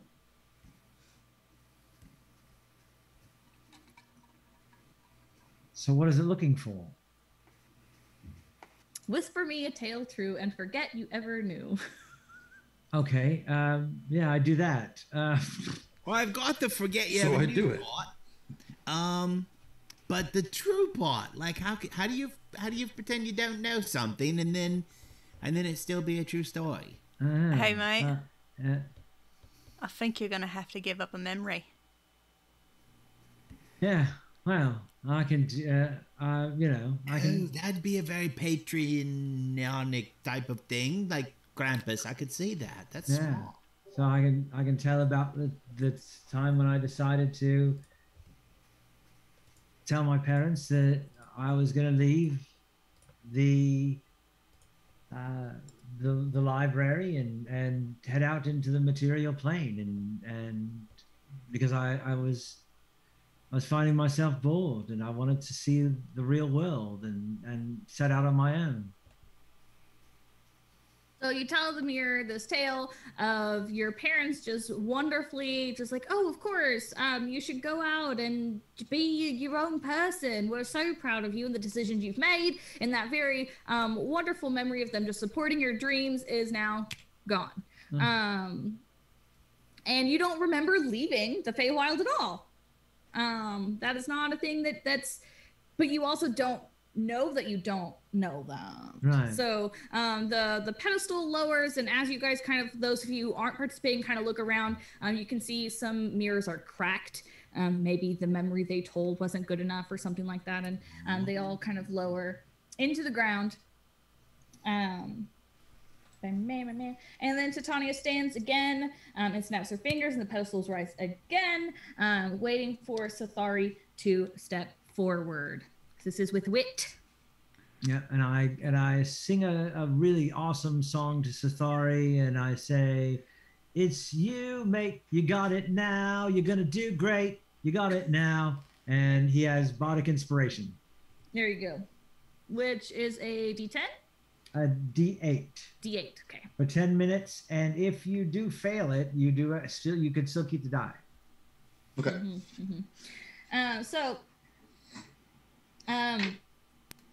Sathari, as you step forward, as you step forward and look onto the pedestal, you see kind of a situation like you've got here, like there's like little raised seating, but it's for like teeny weeny things, like little teeny weeny, like tiny people. and they seem to want to be entertained. And Titania says, "May your wit be sharp," and again sits on her throne, and a small audience waits with bated breath.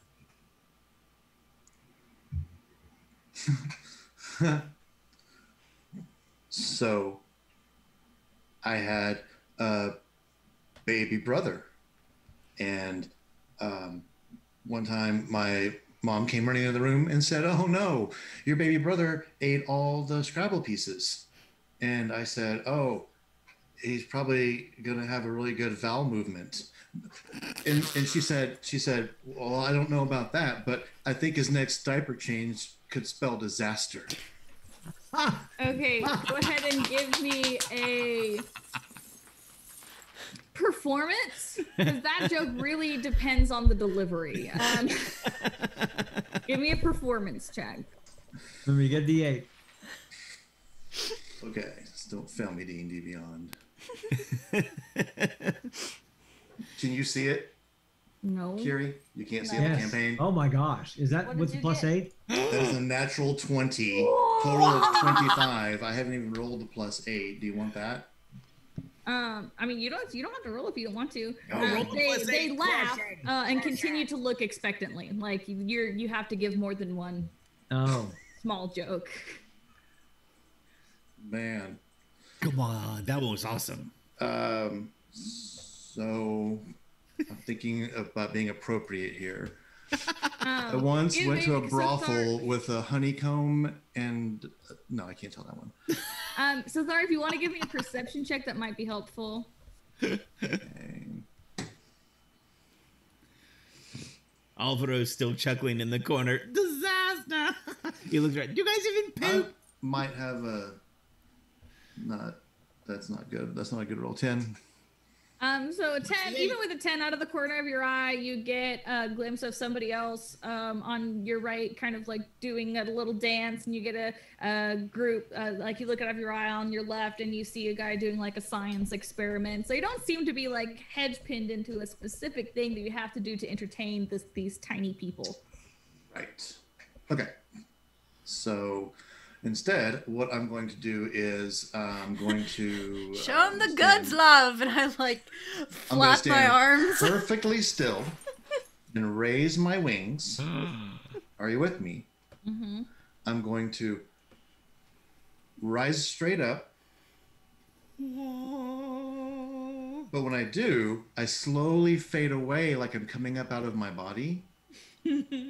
Because there's an illusion of me still standing on the ground with its wings up. Uh-huh. So Sathari, is now up in the air, invisible, with an illusion down on the ground, who turns and looks into nothingness as I, up in the air, cast Summon Celestial. Oh yeah! And creates another being, a celestial-looking being of your description, beside the illusion of myself.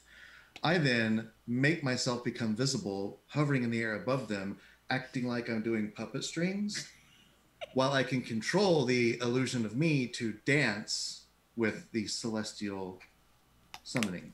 Wow. Yeah, Like that's I'm puppeting. that's rad. I need. Impressive. Let's do a series of rolls here for all of that. So let's give me a sleight of hand. Oh no, she's being a real Okay, lady now. that's exactly the skill I have. Give me a sleight of hand, give me a performance, and give me a deception. Jesus. I'm going to throw that D8 on that sleight of hand. So There you go. where's my Google Dice roller? Go away. And 06 gets added to that. So what's that for a total? For your sleight of hand? The dice went away on D&D Beyond. Oh, Crap. it's 11. I seriously think it was like 6 or 5. Yeah. It's 5 plus 6, it's I 11. thought you guys could see. So I'm sorry. You want a sleight of hand and then performance? Sleight of hand of performance and deception. Okay. Performance is a natural 1 Oh no! for a total of 4, and deception is 8. And I realize I'm failing, so I really start going into self-deprecation mode. Oh no! Going like, "Come on, you idiots! You dance like you're from the Feywild." So the tiny people It seems so don't good. like this illusion magic. They've seen this before. This is old hat. Of course They also don't like you saying you dance like you're from the Feywild. And as you kind of like realize that they are displeased by this, before you realize what's happening, you are pelted with tiny tomatoes that leave tiny little red marks on your face. I And make my laugh. illusion fly off into the air and escape. I go crawling back. Hey.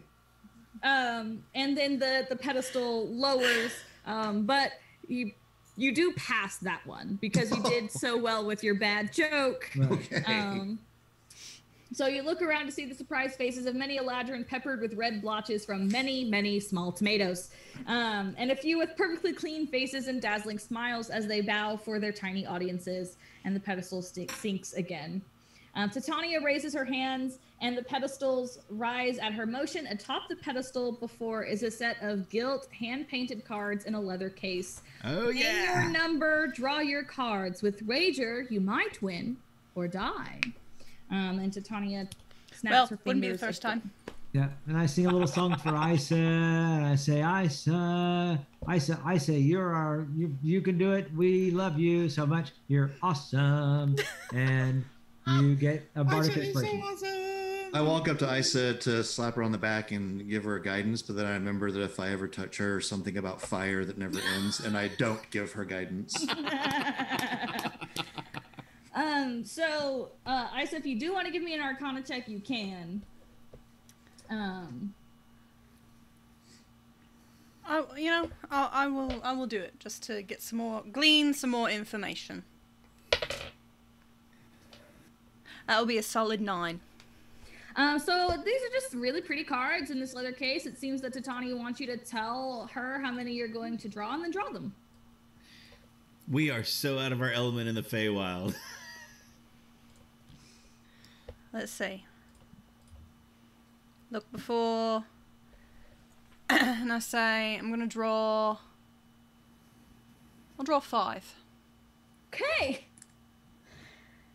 Okay. So, Fearless. obviously, as I'm sure we all as D&D players know, even our characters know, this is a deck of many things.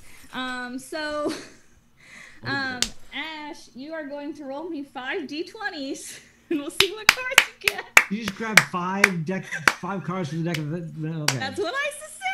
Oh boy, oh boy. It's been lovely. I've the rest enjoyed. Of us just kind of step back. I've enjoyed every single moment with each of you. If I so die, you will find my will hidden in a box out in the forest. First one who finds it, gets everything. But Isa, you died before and it didn't stick. right, we'll see what happens this time. We've got your back, and when this is over, you're gonna have to go hide that box somewhere else because Alvaro's already licking his lips. Oh, yeah. All right. Dice roll number 1. 15. 15 is the Ruin card. All forms of wealth that you carry or own other than magic items are lost to you. Portable property vanishes. Businesses, buildings, and land you own are lost in a way that alters the reality the least. Any documentation that proves you should own something is lost to this card also disappears. So that box in the woods, gone. Gone. Just gone. Alvaro steps back. He is horrified. He's like, what kind of evil magic is that? Okay, draw again, reroll if it's a 15.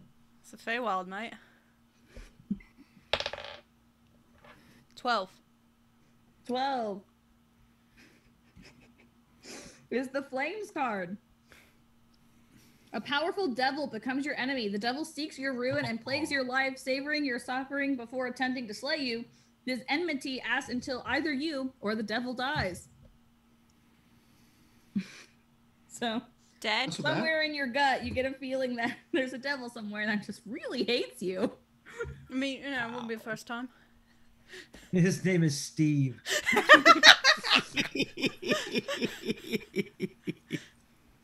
Maybe Roger can help you out with Steve.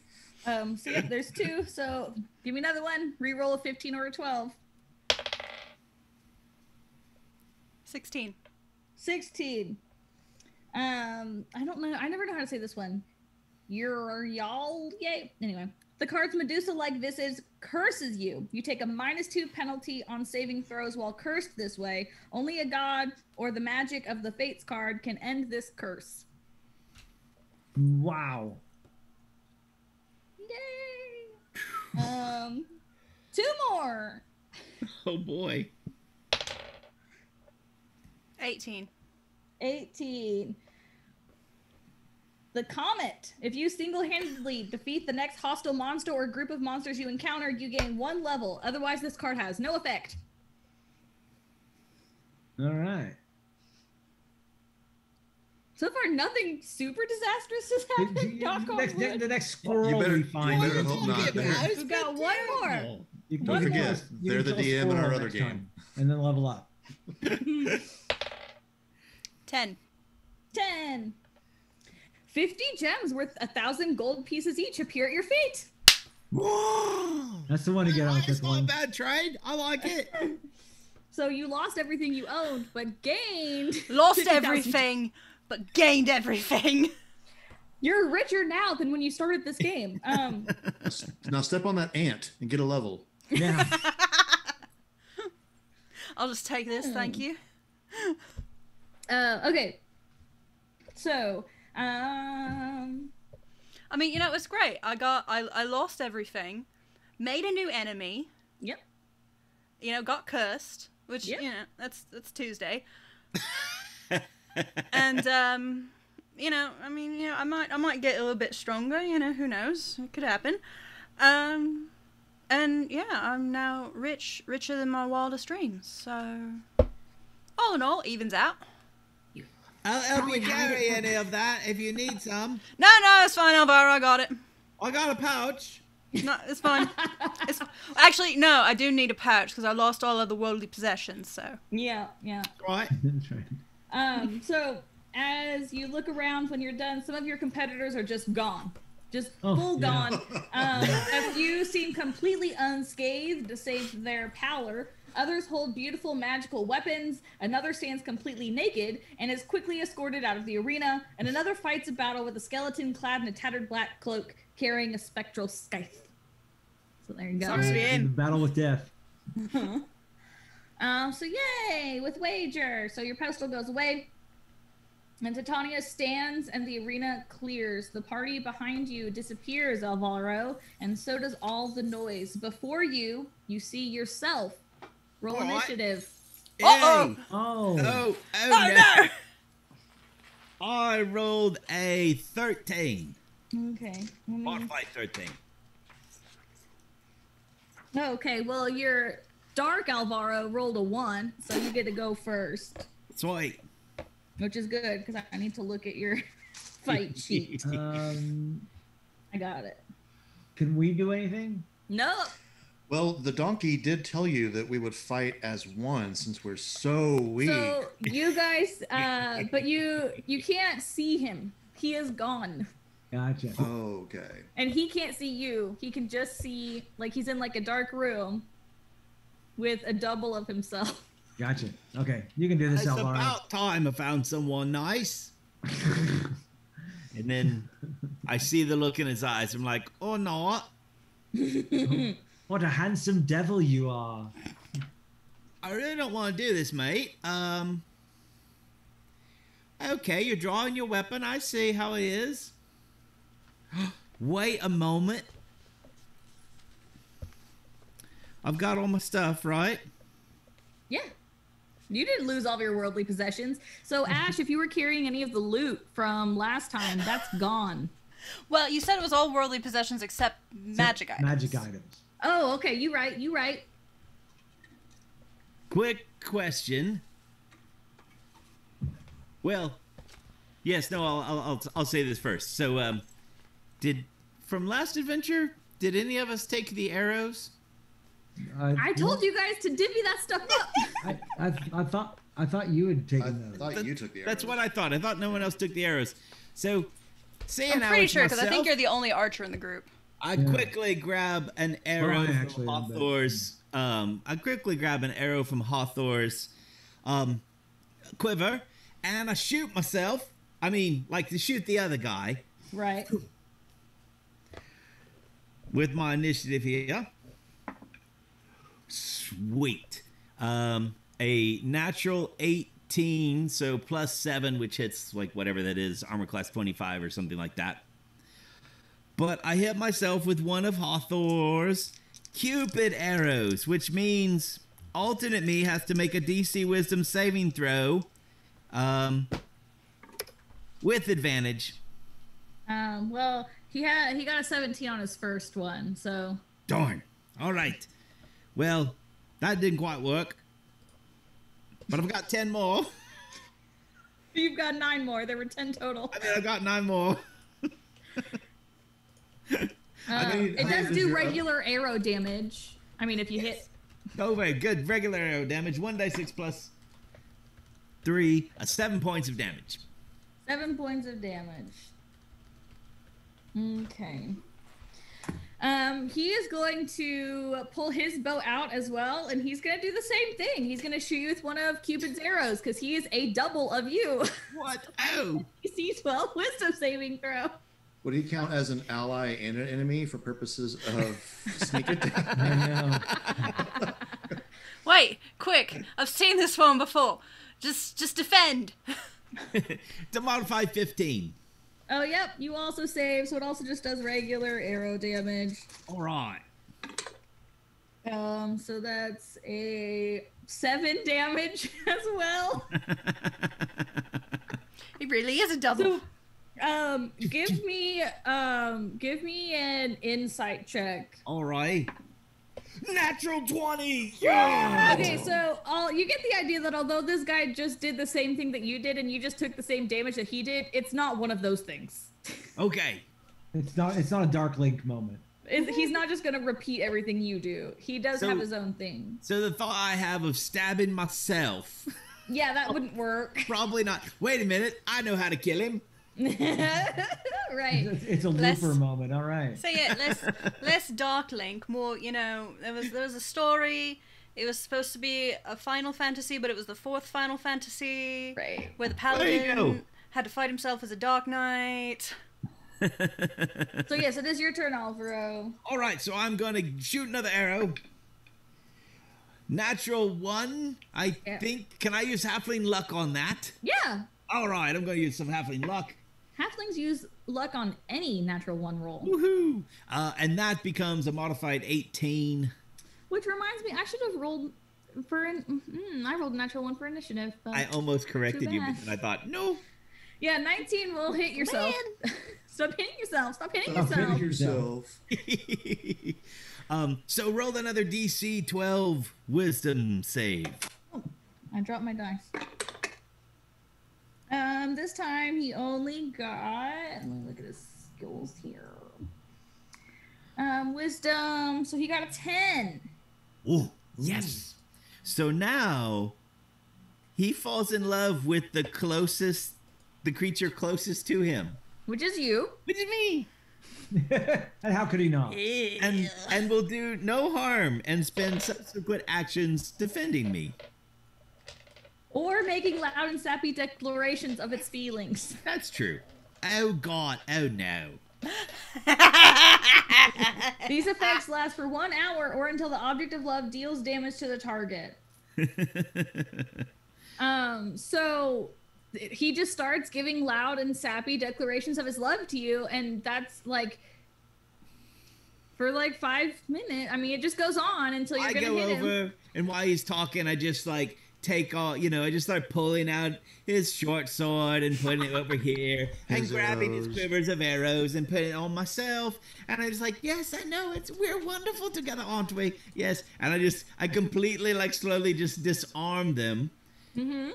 Because you know And where all their start to secret places are. They like you pull out the gold out of their sock where it's hidden. The 7 daggers. Time up, time up. And then I start to undress him, like take off his armor, some things like that. Not completely, He thinks you're trying to get fresh with him, and he is enthusiastically consenting. Oh, baby. It's gone weird real bad. Yes. Kiri has become a full DM. Not only did she make Sathari do all those rolls, all those checks, now she's yes-anding me. You're the one that said you undressed the being that was in love with you. What else is he gonna think? I just, right. And then I say, oh, okay. And I do. Then I like grab some rope from his backpack and like start tying him up. Okay. Nice It's getting that way, huh? Okay. Nice and tight. And then, Cut to black! Cut to black! Cut to black! And then a dagger comes out since he might be helpless. Okay. I mean, And if allowed, we're gonna coup de grace. so you can stab him for sure. This feels so wrong. And I'm honestly a little. So just Titania, concerned and intrigued by this display. You just see her face kind of floating like a moon in the sky. It's just, oh, don't mind me, please. Continue. I'd like to do an insight check on what would be most entertaining, perhaps. Sure. To Titania, the Queen of the Fae? Yeah. I'm a 0. I did roll a modified 17 on is she like the dagger? No, not like the dagger. Like the dagger? No, She's just really intrigued to see if you're gonna kill him or have an intimate moment with yourself. It takes the word masturbation to a whole new level. This is what you've done to me, Brooke. What have you done to my game? I just tied him up in his skin. You undressed him first? This is really weird. This is usually my part. So when Titania goes, at this point, we might just need to take a break. It's almost 2 When o'clock. Titania sees you go in with a dagger, she's like, oh, I was really rooting for you two. And she snaps her fingers. And you see the elves around you fall. Some resist, holding themselves against the onslaught of themselves, and some come back to reality, breathing heavily, but they're otherwise unharmed. And Titania looks confused, yet satisfied. And this is where we're going to take our short break. What? God.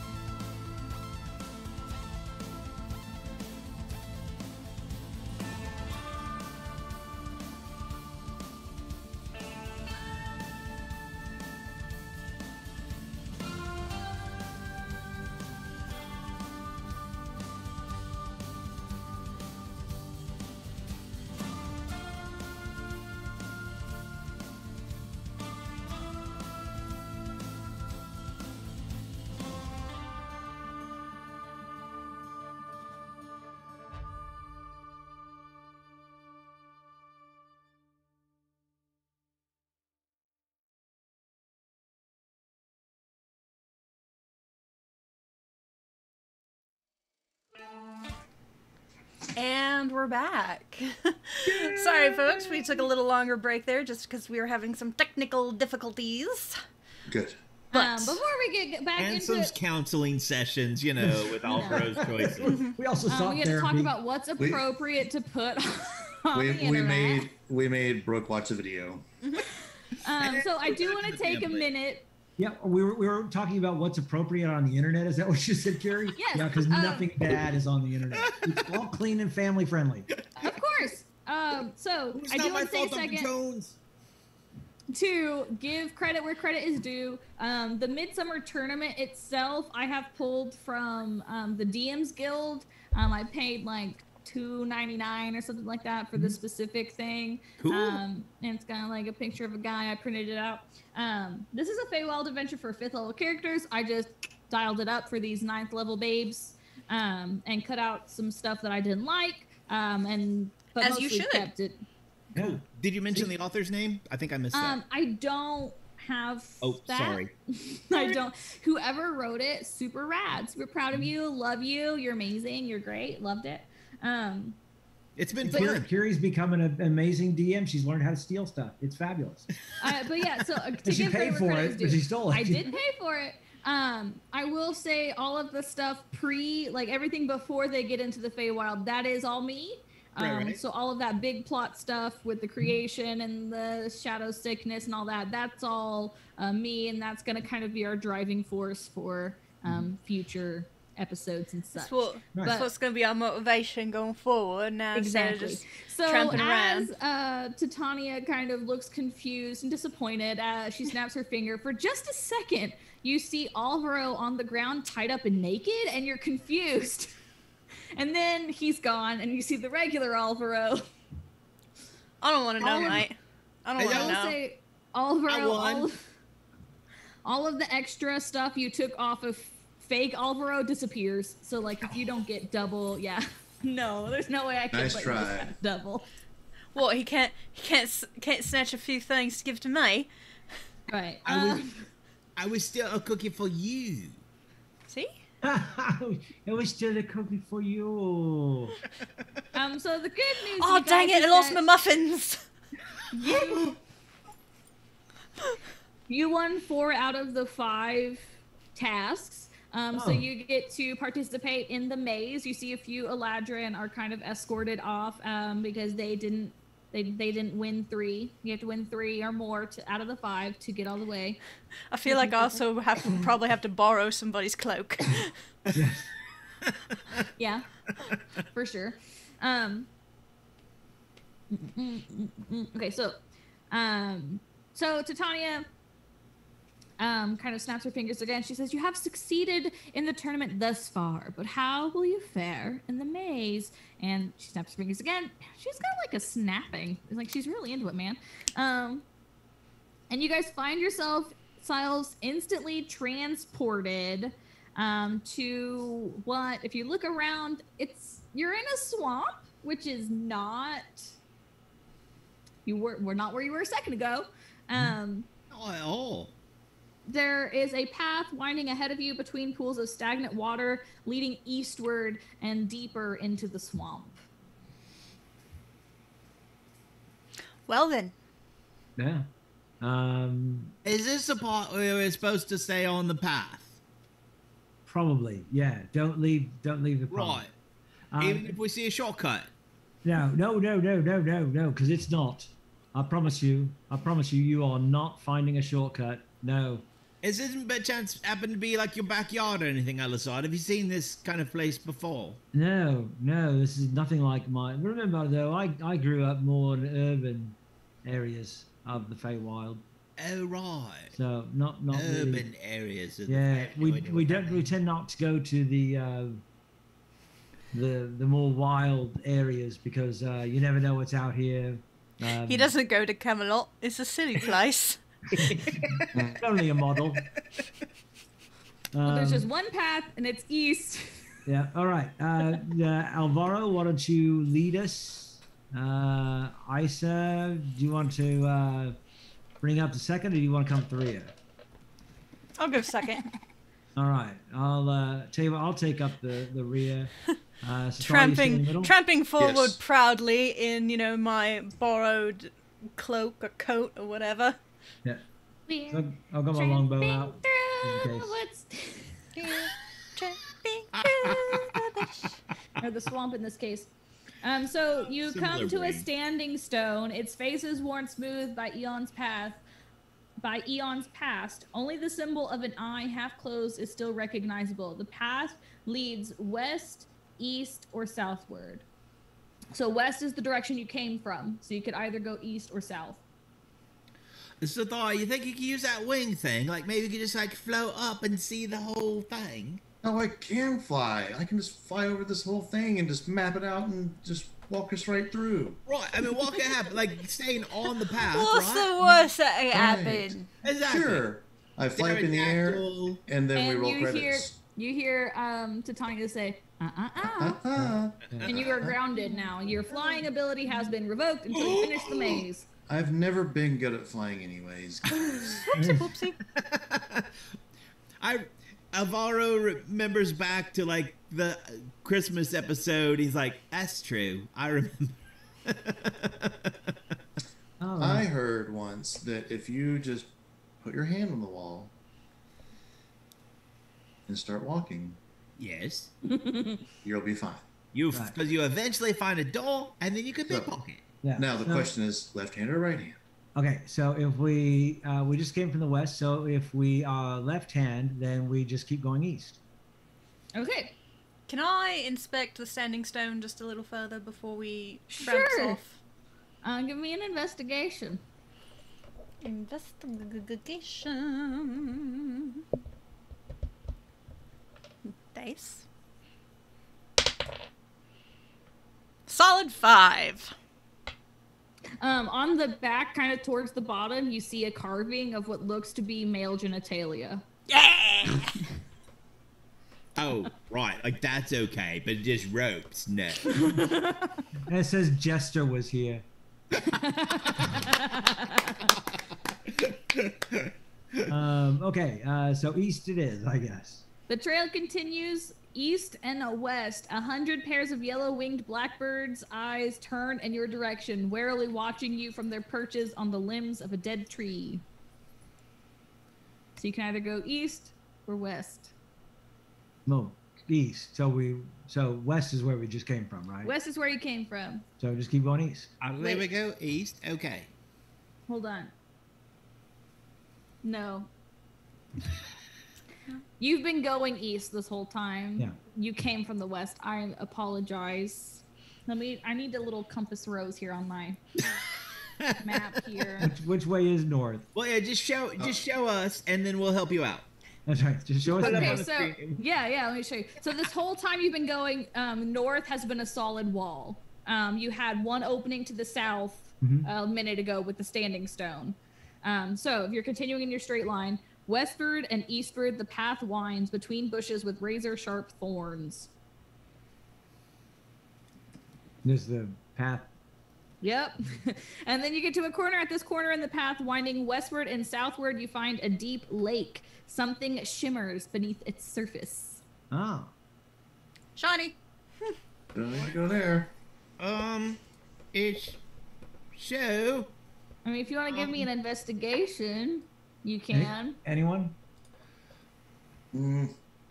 Roll 21. Ooh, better than me. The shimmering thing moves. The shimmering thing moves. Alvaro, I would like. Yes. why don't you go check out? There's a shimmering thing over there. I'm going to make a survival check, perhaps, to see if I know anything about shimmering things under the surface of the water. Give me like this feels like a wisdom thing. I was afraid you're going to say that. It's not bad. It's 12. It's fine. Give, It's fine. It'll be yeah, fine. give me like a wisdom check of some sort. Ooh. Modified 17. Yeah, suspicious lake with underwater creature. Probably not the best idea. I reach out and put my hand, like kind of grab Elisard's belt. I'm like, hold on, mate. Like, I'm urban, but let me tell you, you don't want to be. No, it's bad. It's gonna reach out. I can get you water weird. I don't know something. Fountains, they're bad. Like don't. Right. I've seen. Well, I got that. I've seen this parchment. Okay. So let's. There's a sign if you kind of go around the edge of the lake that says "Beware," and then it has a picture of the kraken on it. Okay. Oh my Like I God. said, elves, krakens. All right. Everett's good. Out of game at the very end. So of the story. path goes from essentially you're going around a quarter. So you're going from where you were, and now you can go down south. South. All right. So we go south. Okay, the path leads north, south, and west here. It is sturdier than in most places, and the warm stones offer an opportunity to rest your feet.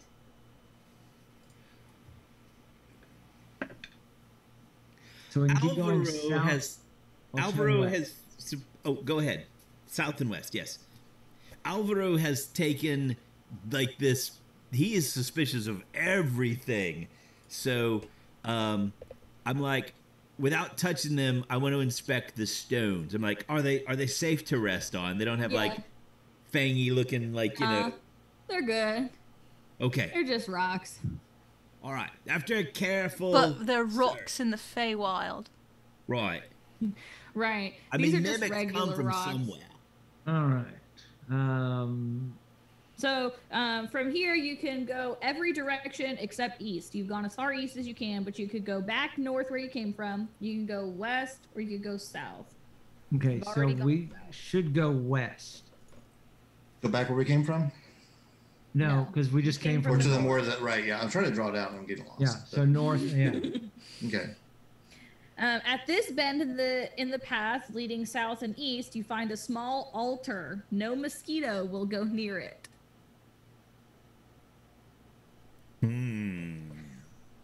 Is this the mighty citronella of which I've heard of?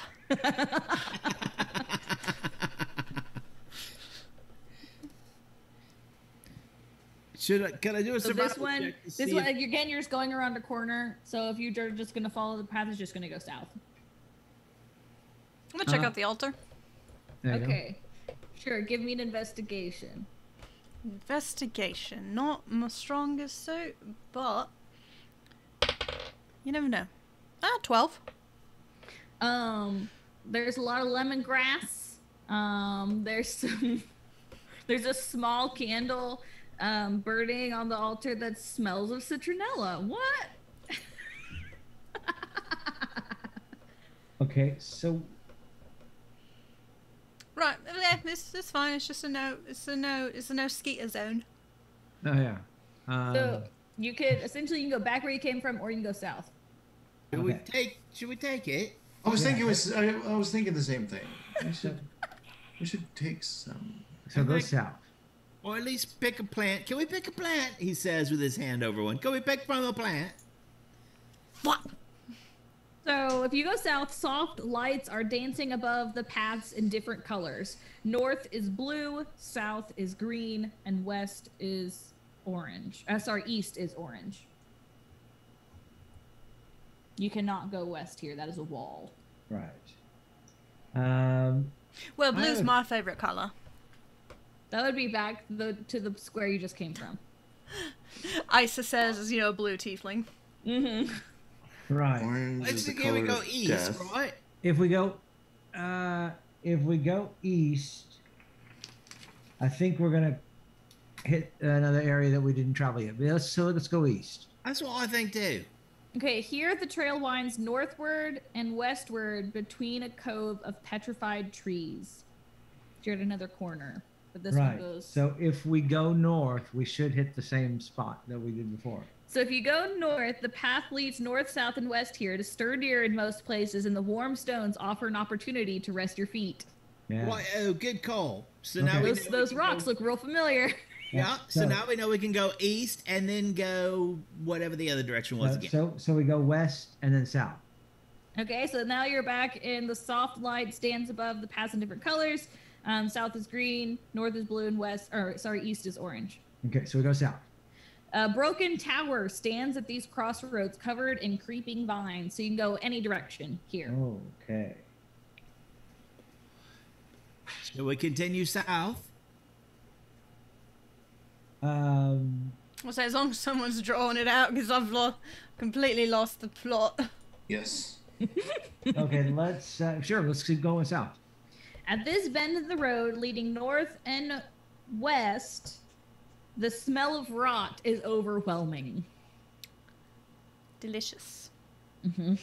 All right, so we can only go west. I say we go west, young man. Here, the path stretches east and west. Large sections lie below the surface of the water. You will have to get your feet wet in order to cross. Go west again? But we have to get our feet wet. It's a little wet. How big is it? I can jump pretty far for a halfling. It's not like deep. Yeah. Okay. Like so even let's- on Alvaro, it's below his knee. Yeah. Okay. Like it's so on you guys, it'd be like ankle deep. All right. So let's go ahead and cross over.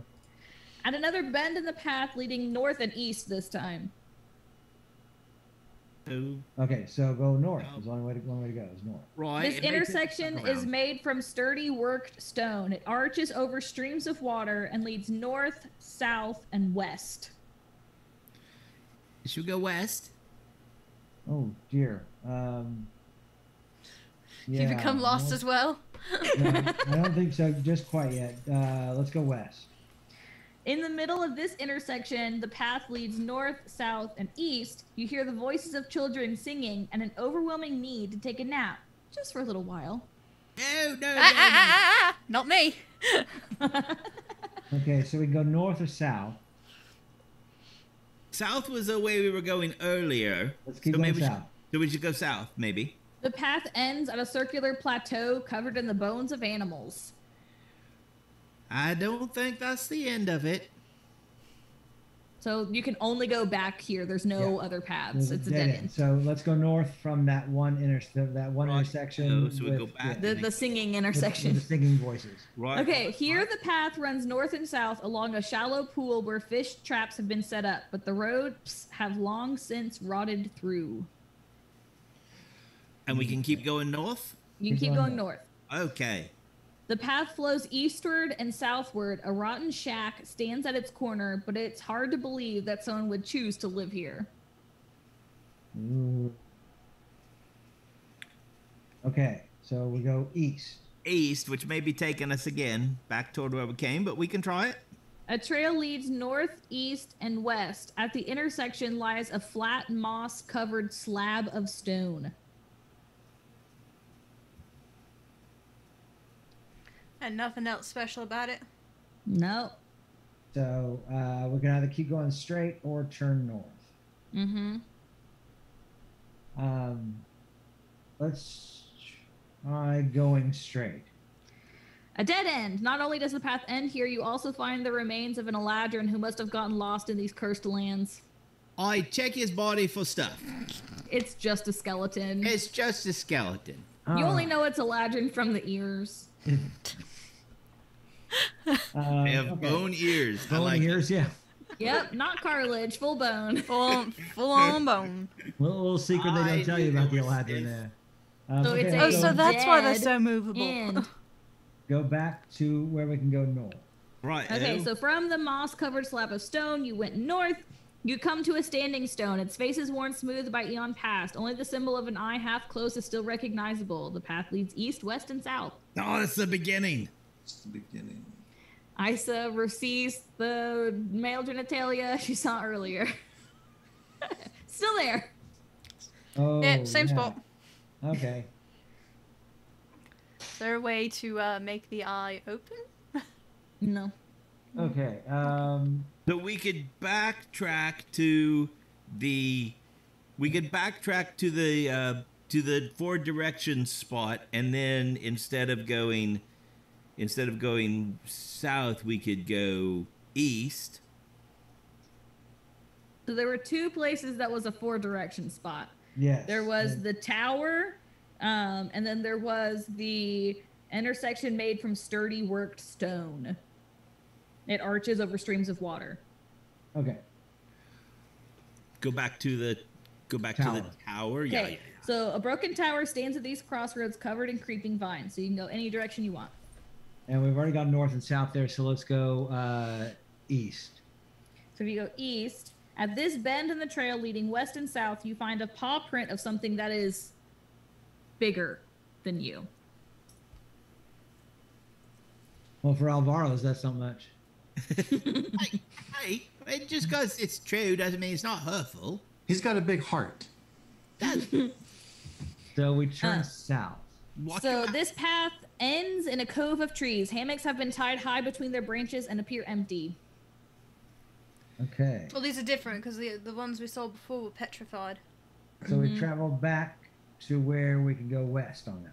So back at the broken tower, right? Uh-huh. So if you go west, this path ends at the foot of a large monument that seems to be a grave marker. Okay. Do you want to investigate it? Yeah. Yes. Yes. Okay. I'll just give it to you because you just walk up to it. The grave is for a woman named Claire Voyant, and her epitaph reads, "She never saw it coming." I can't believe I was writing this down. Nice. Fabulous. Okay.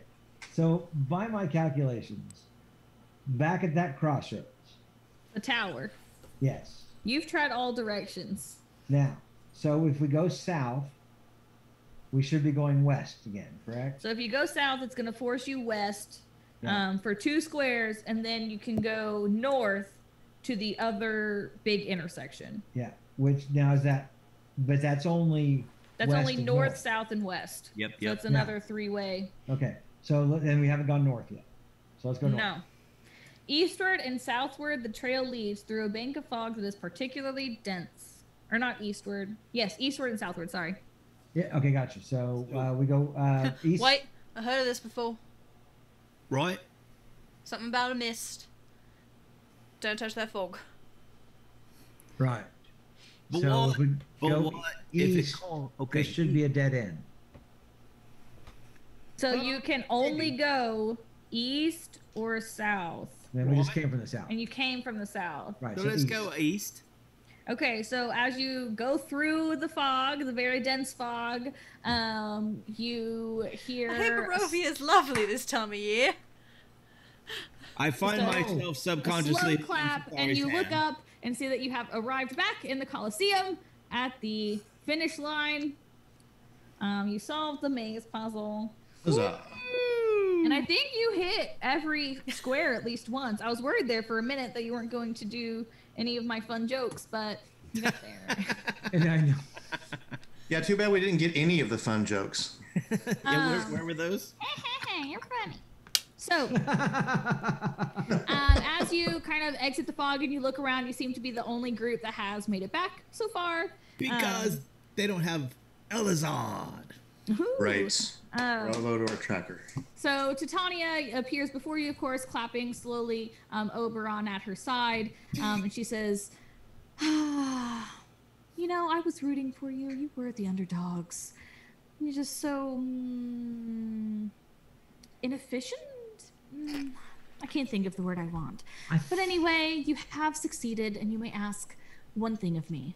Well, What do you want? Wealth, power." No, all we are asking for, my Alvaro lady, starts to open his mouth and is the wedding present you received from your closest friend.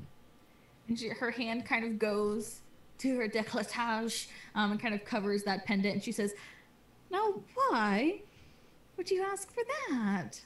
Because we have the right Interesting. to by winning your tournament. "Indeed you do. I just wondered your motivations. It's a very interesting and unique request."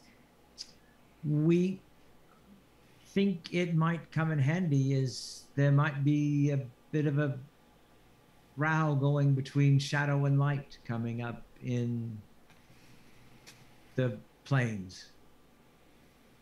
Darkness is You didn't know rising about up. who asked you to ask for that?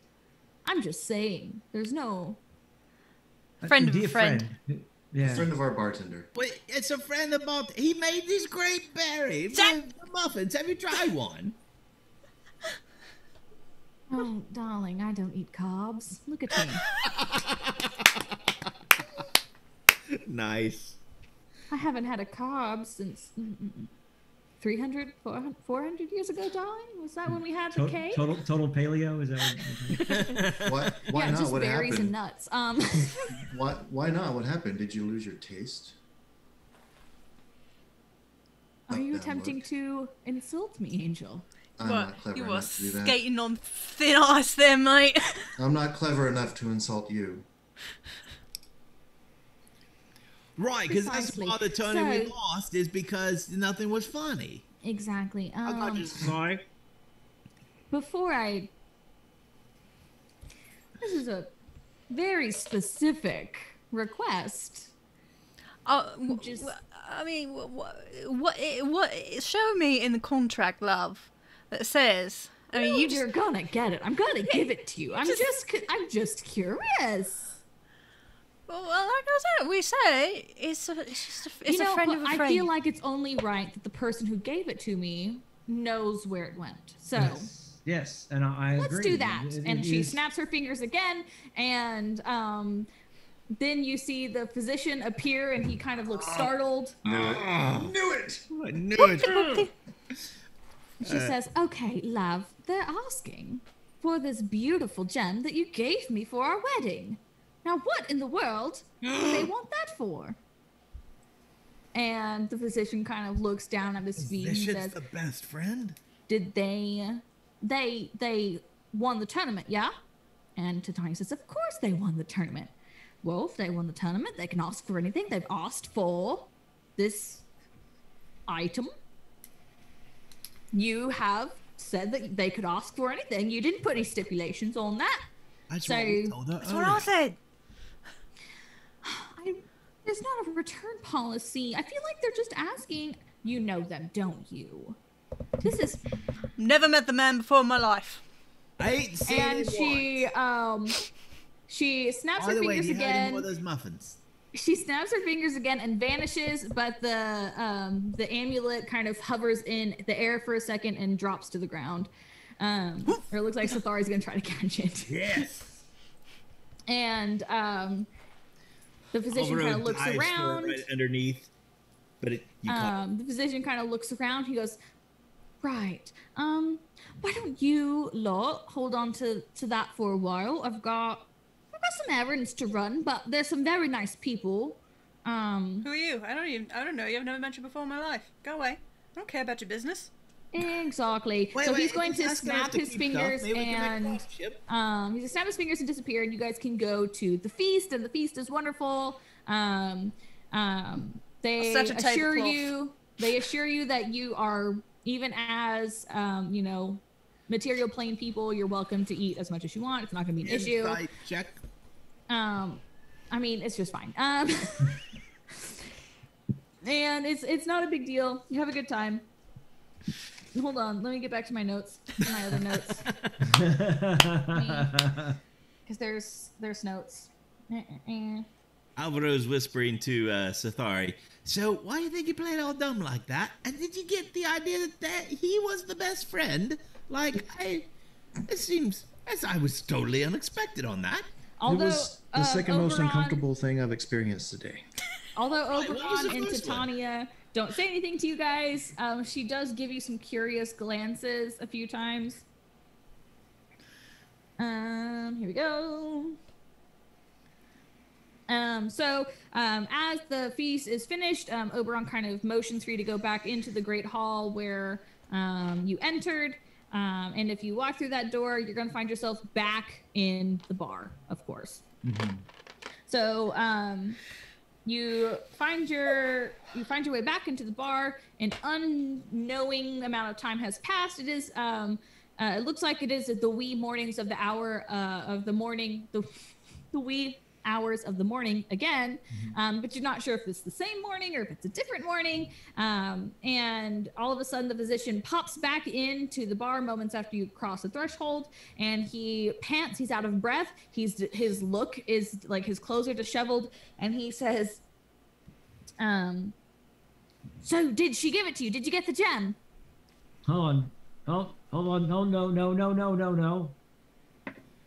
No. I'm sorry. Who are you?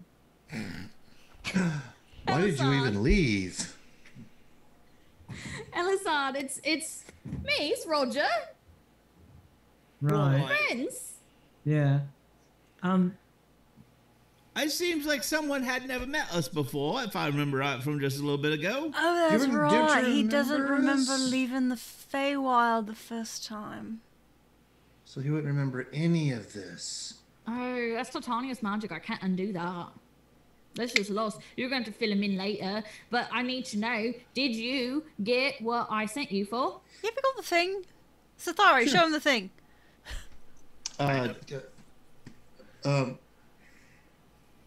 Alvaro. What, yes? What? The thing. He looks very impatient, the physician does. Alright, so I open up my backpack, and then I reach in, I pull out a pouch, and I open up a pouch, and pull out another pouch, and then pull out a pouch, and then I unfold the little paper garment, and there's the coin.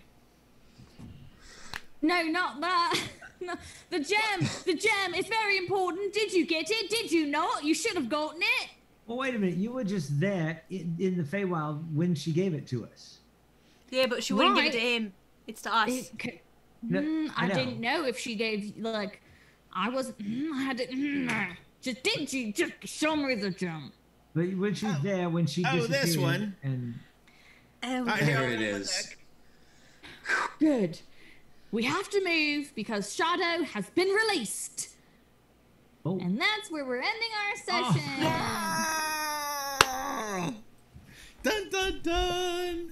Wings. Our first cliffhanger! Woo! Yeah. This is awesome. I like it. So when are we doing the next live show? I don't know. What would the next one be? well, the next one will be Samhain. Yeah. Oh, yes. Yeah. Oh, and the Fight in the Darkness doing Samhain? Oh. That might be the. This has a very Red Dirt D&D unscripted but perfectly aligned moment. That's fun. The universe. And you know, it might tie in with possible Extra Life. Oh! No, Extra Life be coming up again. Woohoo! I don't know. We'll have to talk about it. We'll have to talk about it. Yeah. Have to see Yeah. what's going on in the cards. Fantastic. Or we could do Arbor Day. I think that comes up soon. That would be really Labor cute. Day. I've Maybon. had enough of trade. Secretary's Day. Hey, I don't want that. Because no, technically the next one would actually be Maybon. Maybon. True. Oh, I don't well, know that that's one true. Or Lunasa. You know what? If But you probably out Solin there- because pragmatically as a teacher, I'm just the whole month of August is exhausting. And it takes me like a whole month to recover from that. No, we'll talk about this a little further and as Maybe the put a poll out there in the universe, see what the fans want. We'll see what Kiri wants because she has to write we'll it. see what Yeah. Kiri can do. Cause Yeah. Oh, that It's- sounds like limitations. As my wife talks about, once you start school, you get teacher brain, and it's just Mhm. yeah. But yeah, It's a we're real thing. good. You guys did great. Yay! Yay! so Solved all Isa my puzzles. is now stinking rich. Very Right. good. Oh, Elisard has this Jason Bourne moment. Yeah. I don't know who you people are. I'm not I'm going your into best show business. friend, and we share a bank account, and like we just. I just picture Isa has somehow stolen like one of the tablecloths and is just draped in it. There's the maze, by the way. Hold on. So it was real. That's cool. And you guys went this way, and then you went around, and then you went this way, and you went past the exit like twice. Yes. Oh, very nice. Yes, we did. All See, we had and to, I- all we had that's to do is go because north and east. But I didn't think of the exit as being in the middle, right? I was looking for an exit around the edge, but of Yeah. course, the Feywild. And in the mod that I took this out of, there's also a hunt. But Dump. the Wild Like a- hunt. yeah, hunt. Yeah, that'd with- be awesome. After the white rabbit, right? But listen, the way they wrote it, it was kind of hard to like figure out exactly what they wanted you guys to roll for. Yeah. And I was like, I'm confused by this, and I'm worried about running long, so we're just gonna cut that part. Just Yeah, cut that right out. that was a good teacher kind of brain decision there. That was good. Yes. If you can't understand something, move on. Yeah, Do yeah. something else, because So yay, you guys solved all of my puzzles. And I had a ton of fun with characters this time. It was really anytime Ash is on our side of the DM screen, it is a blast. I have so much fun when they are on our side. Yeah. So to speak. Yeah, that was One was of a these lot of one fun. of these days you're gonna get exposed to like one of my salty drow, and it's gonna be great. Wow. Okay. The interim session, woohoo! Whenever that might happen. So make sure you tune in on Tuesdays for A&M Talk D&D, and then make sure you turn in every other Thursday. So not this Thursday, but the next one, for Plausible Deniability with Johnny and Brooke. I think we're trying to recruit a kobold. Yeah, we'll see Definitely. what's going on with them, and we'll catch you on the flip side. if And don't forget, new episode of Red Dirt D&D this On coming Wednesdays. Wednesday, or for our patrons, on tomorrow. Sunday. For all of the parents out there, have a great Parent Day tomorrow for Father's Day. All parents deserve all recognition on all days. Every day. Kiri, if they missed A&M or Plausible Deniability, or even if they're coming in here late, how can they see the whole show? Can we catch up later? YouTube. YouTube. Yeah. How long does it last? How long does the show do our episodes last on Twitch here? 10 days. Is it 10 days? For Twitch, it remains on the Twitch channel for 2 weeks. 2 There you weeks. go. So Oh, wow. Awesome. Yeah, you can watch it here on Twitch for the next 2 weeks. But if you miss it, or if you want to go back and watch it again because you loved it so much, we do archive all of our Twitch streams onto our YouTube channel, which is of course Red Dirt D&D. Yes, Red Dirt we D&D. try to make it real easy to find us. If you just love YouTube more than anything else in the world, most of our episodes are on YouTube right now. I'm a little behind. We're working on with the end of school, but I'm getting, now that I'm in full summer mode, I can start slowly working on those again. And I tend to do those in batches of like 10. Like I'll go like one day, just get like 1 million done, and then I won't do any more for like 2 weeks. But it's fine. We're coming up on our birthday, so keep an eye on our social media. We'll be promoting some stuff for that. Our birthday is happening a month from like today, isn't it? In like July 19th? It's actually 1 day less than a month. Okay. On the 18th. So slightly less than a month from Slightly today. less. 30 days since It'll be Red Dirt's 29 days 1-year since anniversary, the paper anniversary. That means everyone gets a character sheet. Which is perfect. Paper anniversary. It means we all get scrolls. Yeah, what is the dice anniversary? Come on. Right? We can figure that out. So you that can was at make some Christmas, dice if out I of remember right, paper. from Michael Cross Santa. Yeah. But yeah, I think we're good unless anybody has anything else they want to add. Thank you, Kiri. Thank you. It You was guys are fun to pleasure. play with. Good job. Yeah. So. Thanks, guys. Thank you all out there in Twitchland for joining us today. I hope you enjoyed this wild romp through the Feywild. And I super love the Feywild, so we'll probably come back a couple times, especially since we didn't get to see Elisard's parents. Yeah. And I like to imagine that his parents are like hippies, and they're like, "Yeah, man, we support you. Hey, Whatever you want man. to do, dude." It's all good. Don't worry. Of course, he doesn't know that. He doesn't know they were supportive. He doesn't. But He doesn't we'll see what remember. happens. I don't know. Well, yeah, I'll say we'll have to see what happens on that next time. So, but once again, thank you for joining us here on the Red Dirt D&D Twitch for our quarterly live show. It seems, whatever. But blessed Midsummer to all y'all out there, and stay cool. Mm-hmm. We'll catch y'all next time. Happy Juneteenth, everybody. Woohoo! Happy Juneteenth! Midsummer!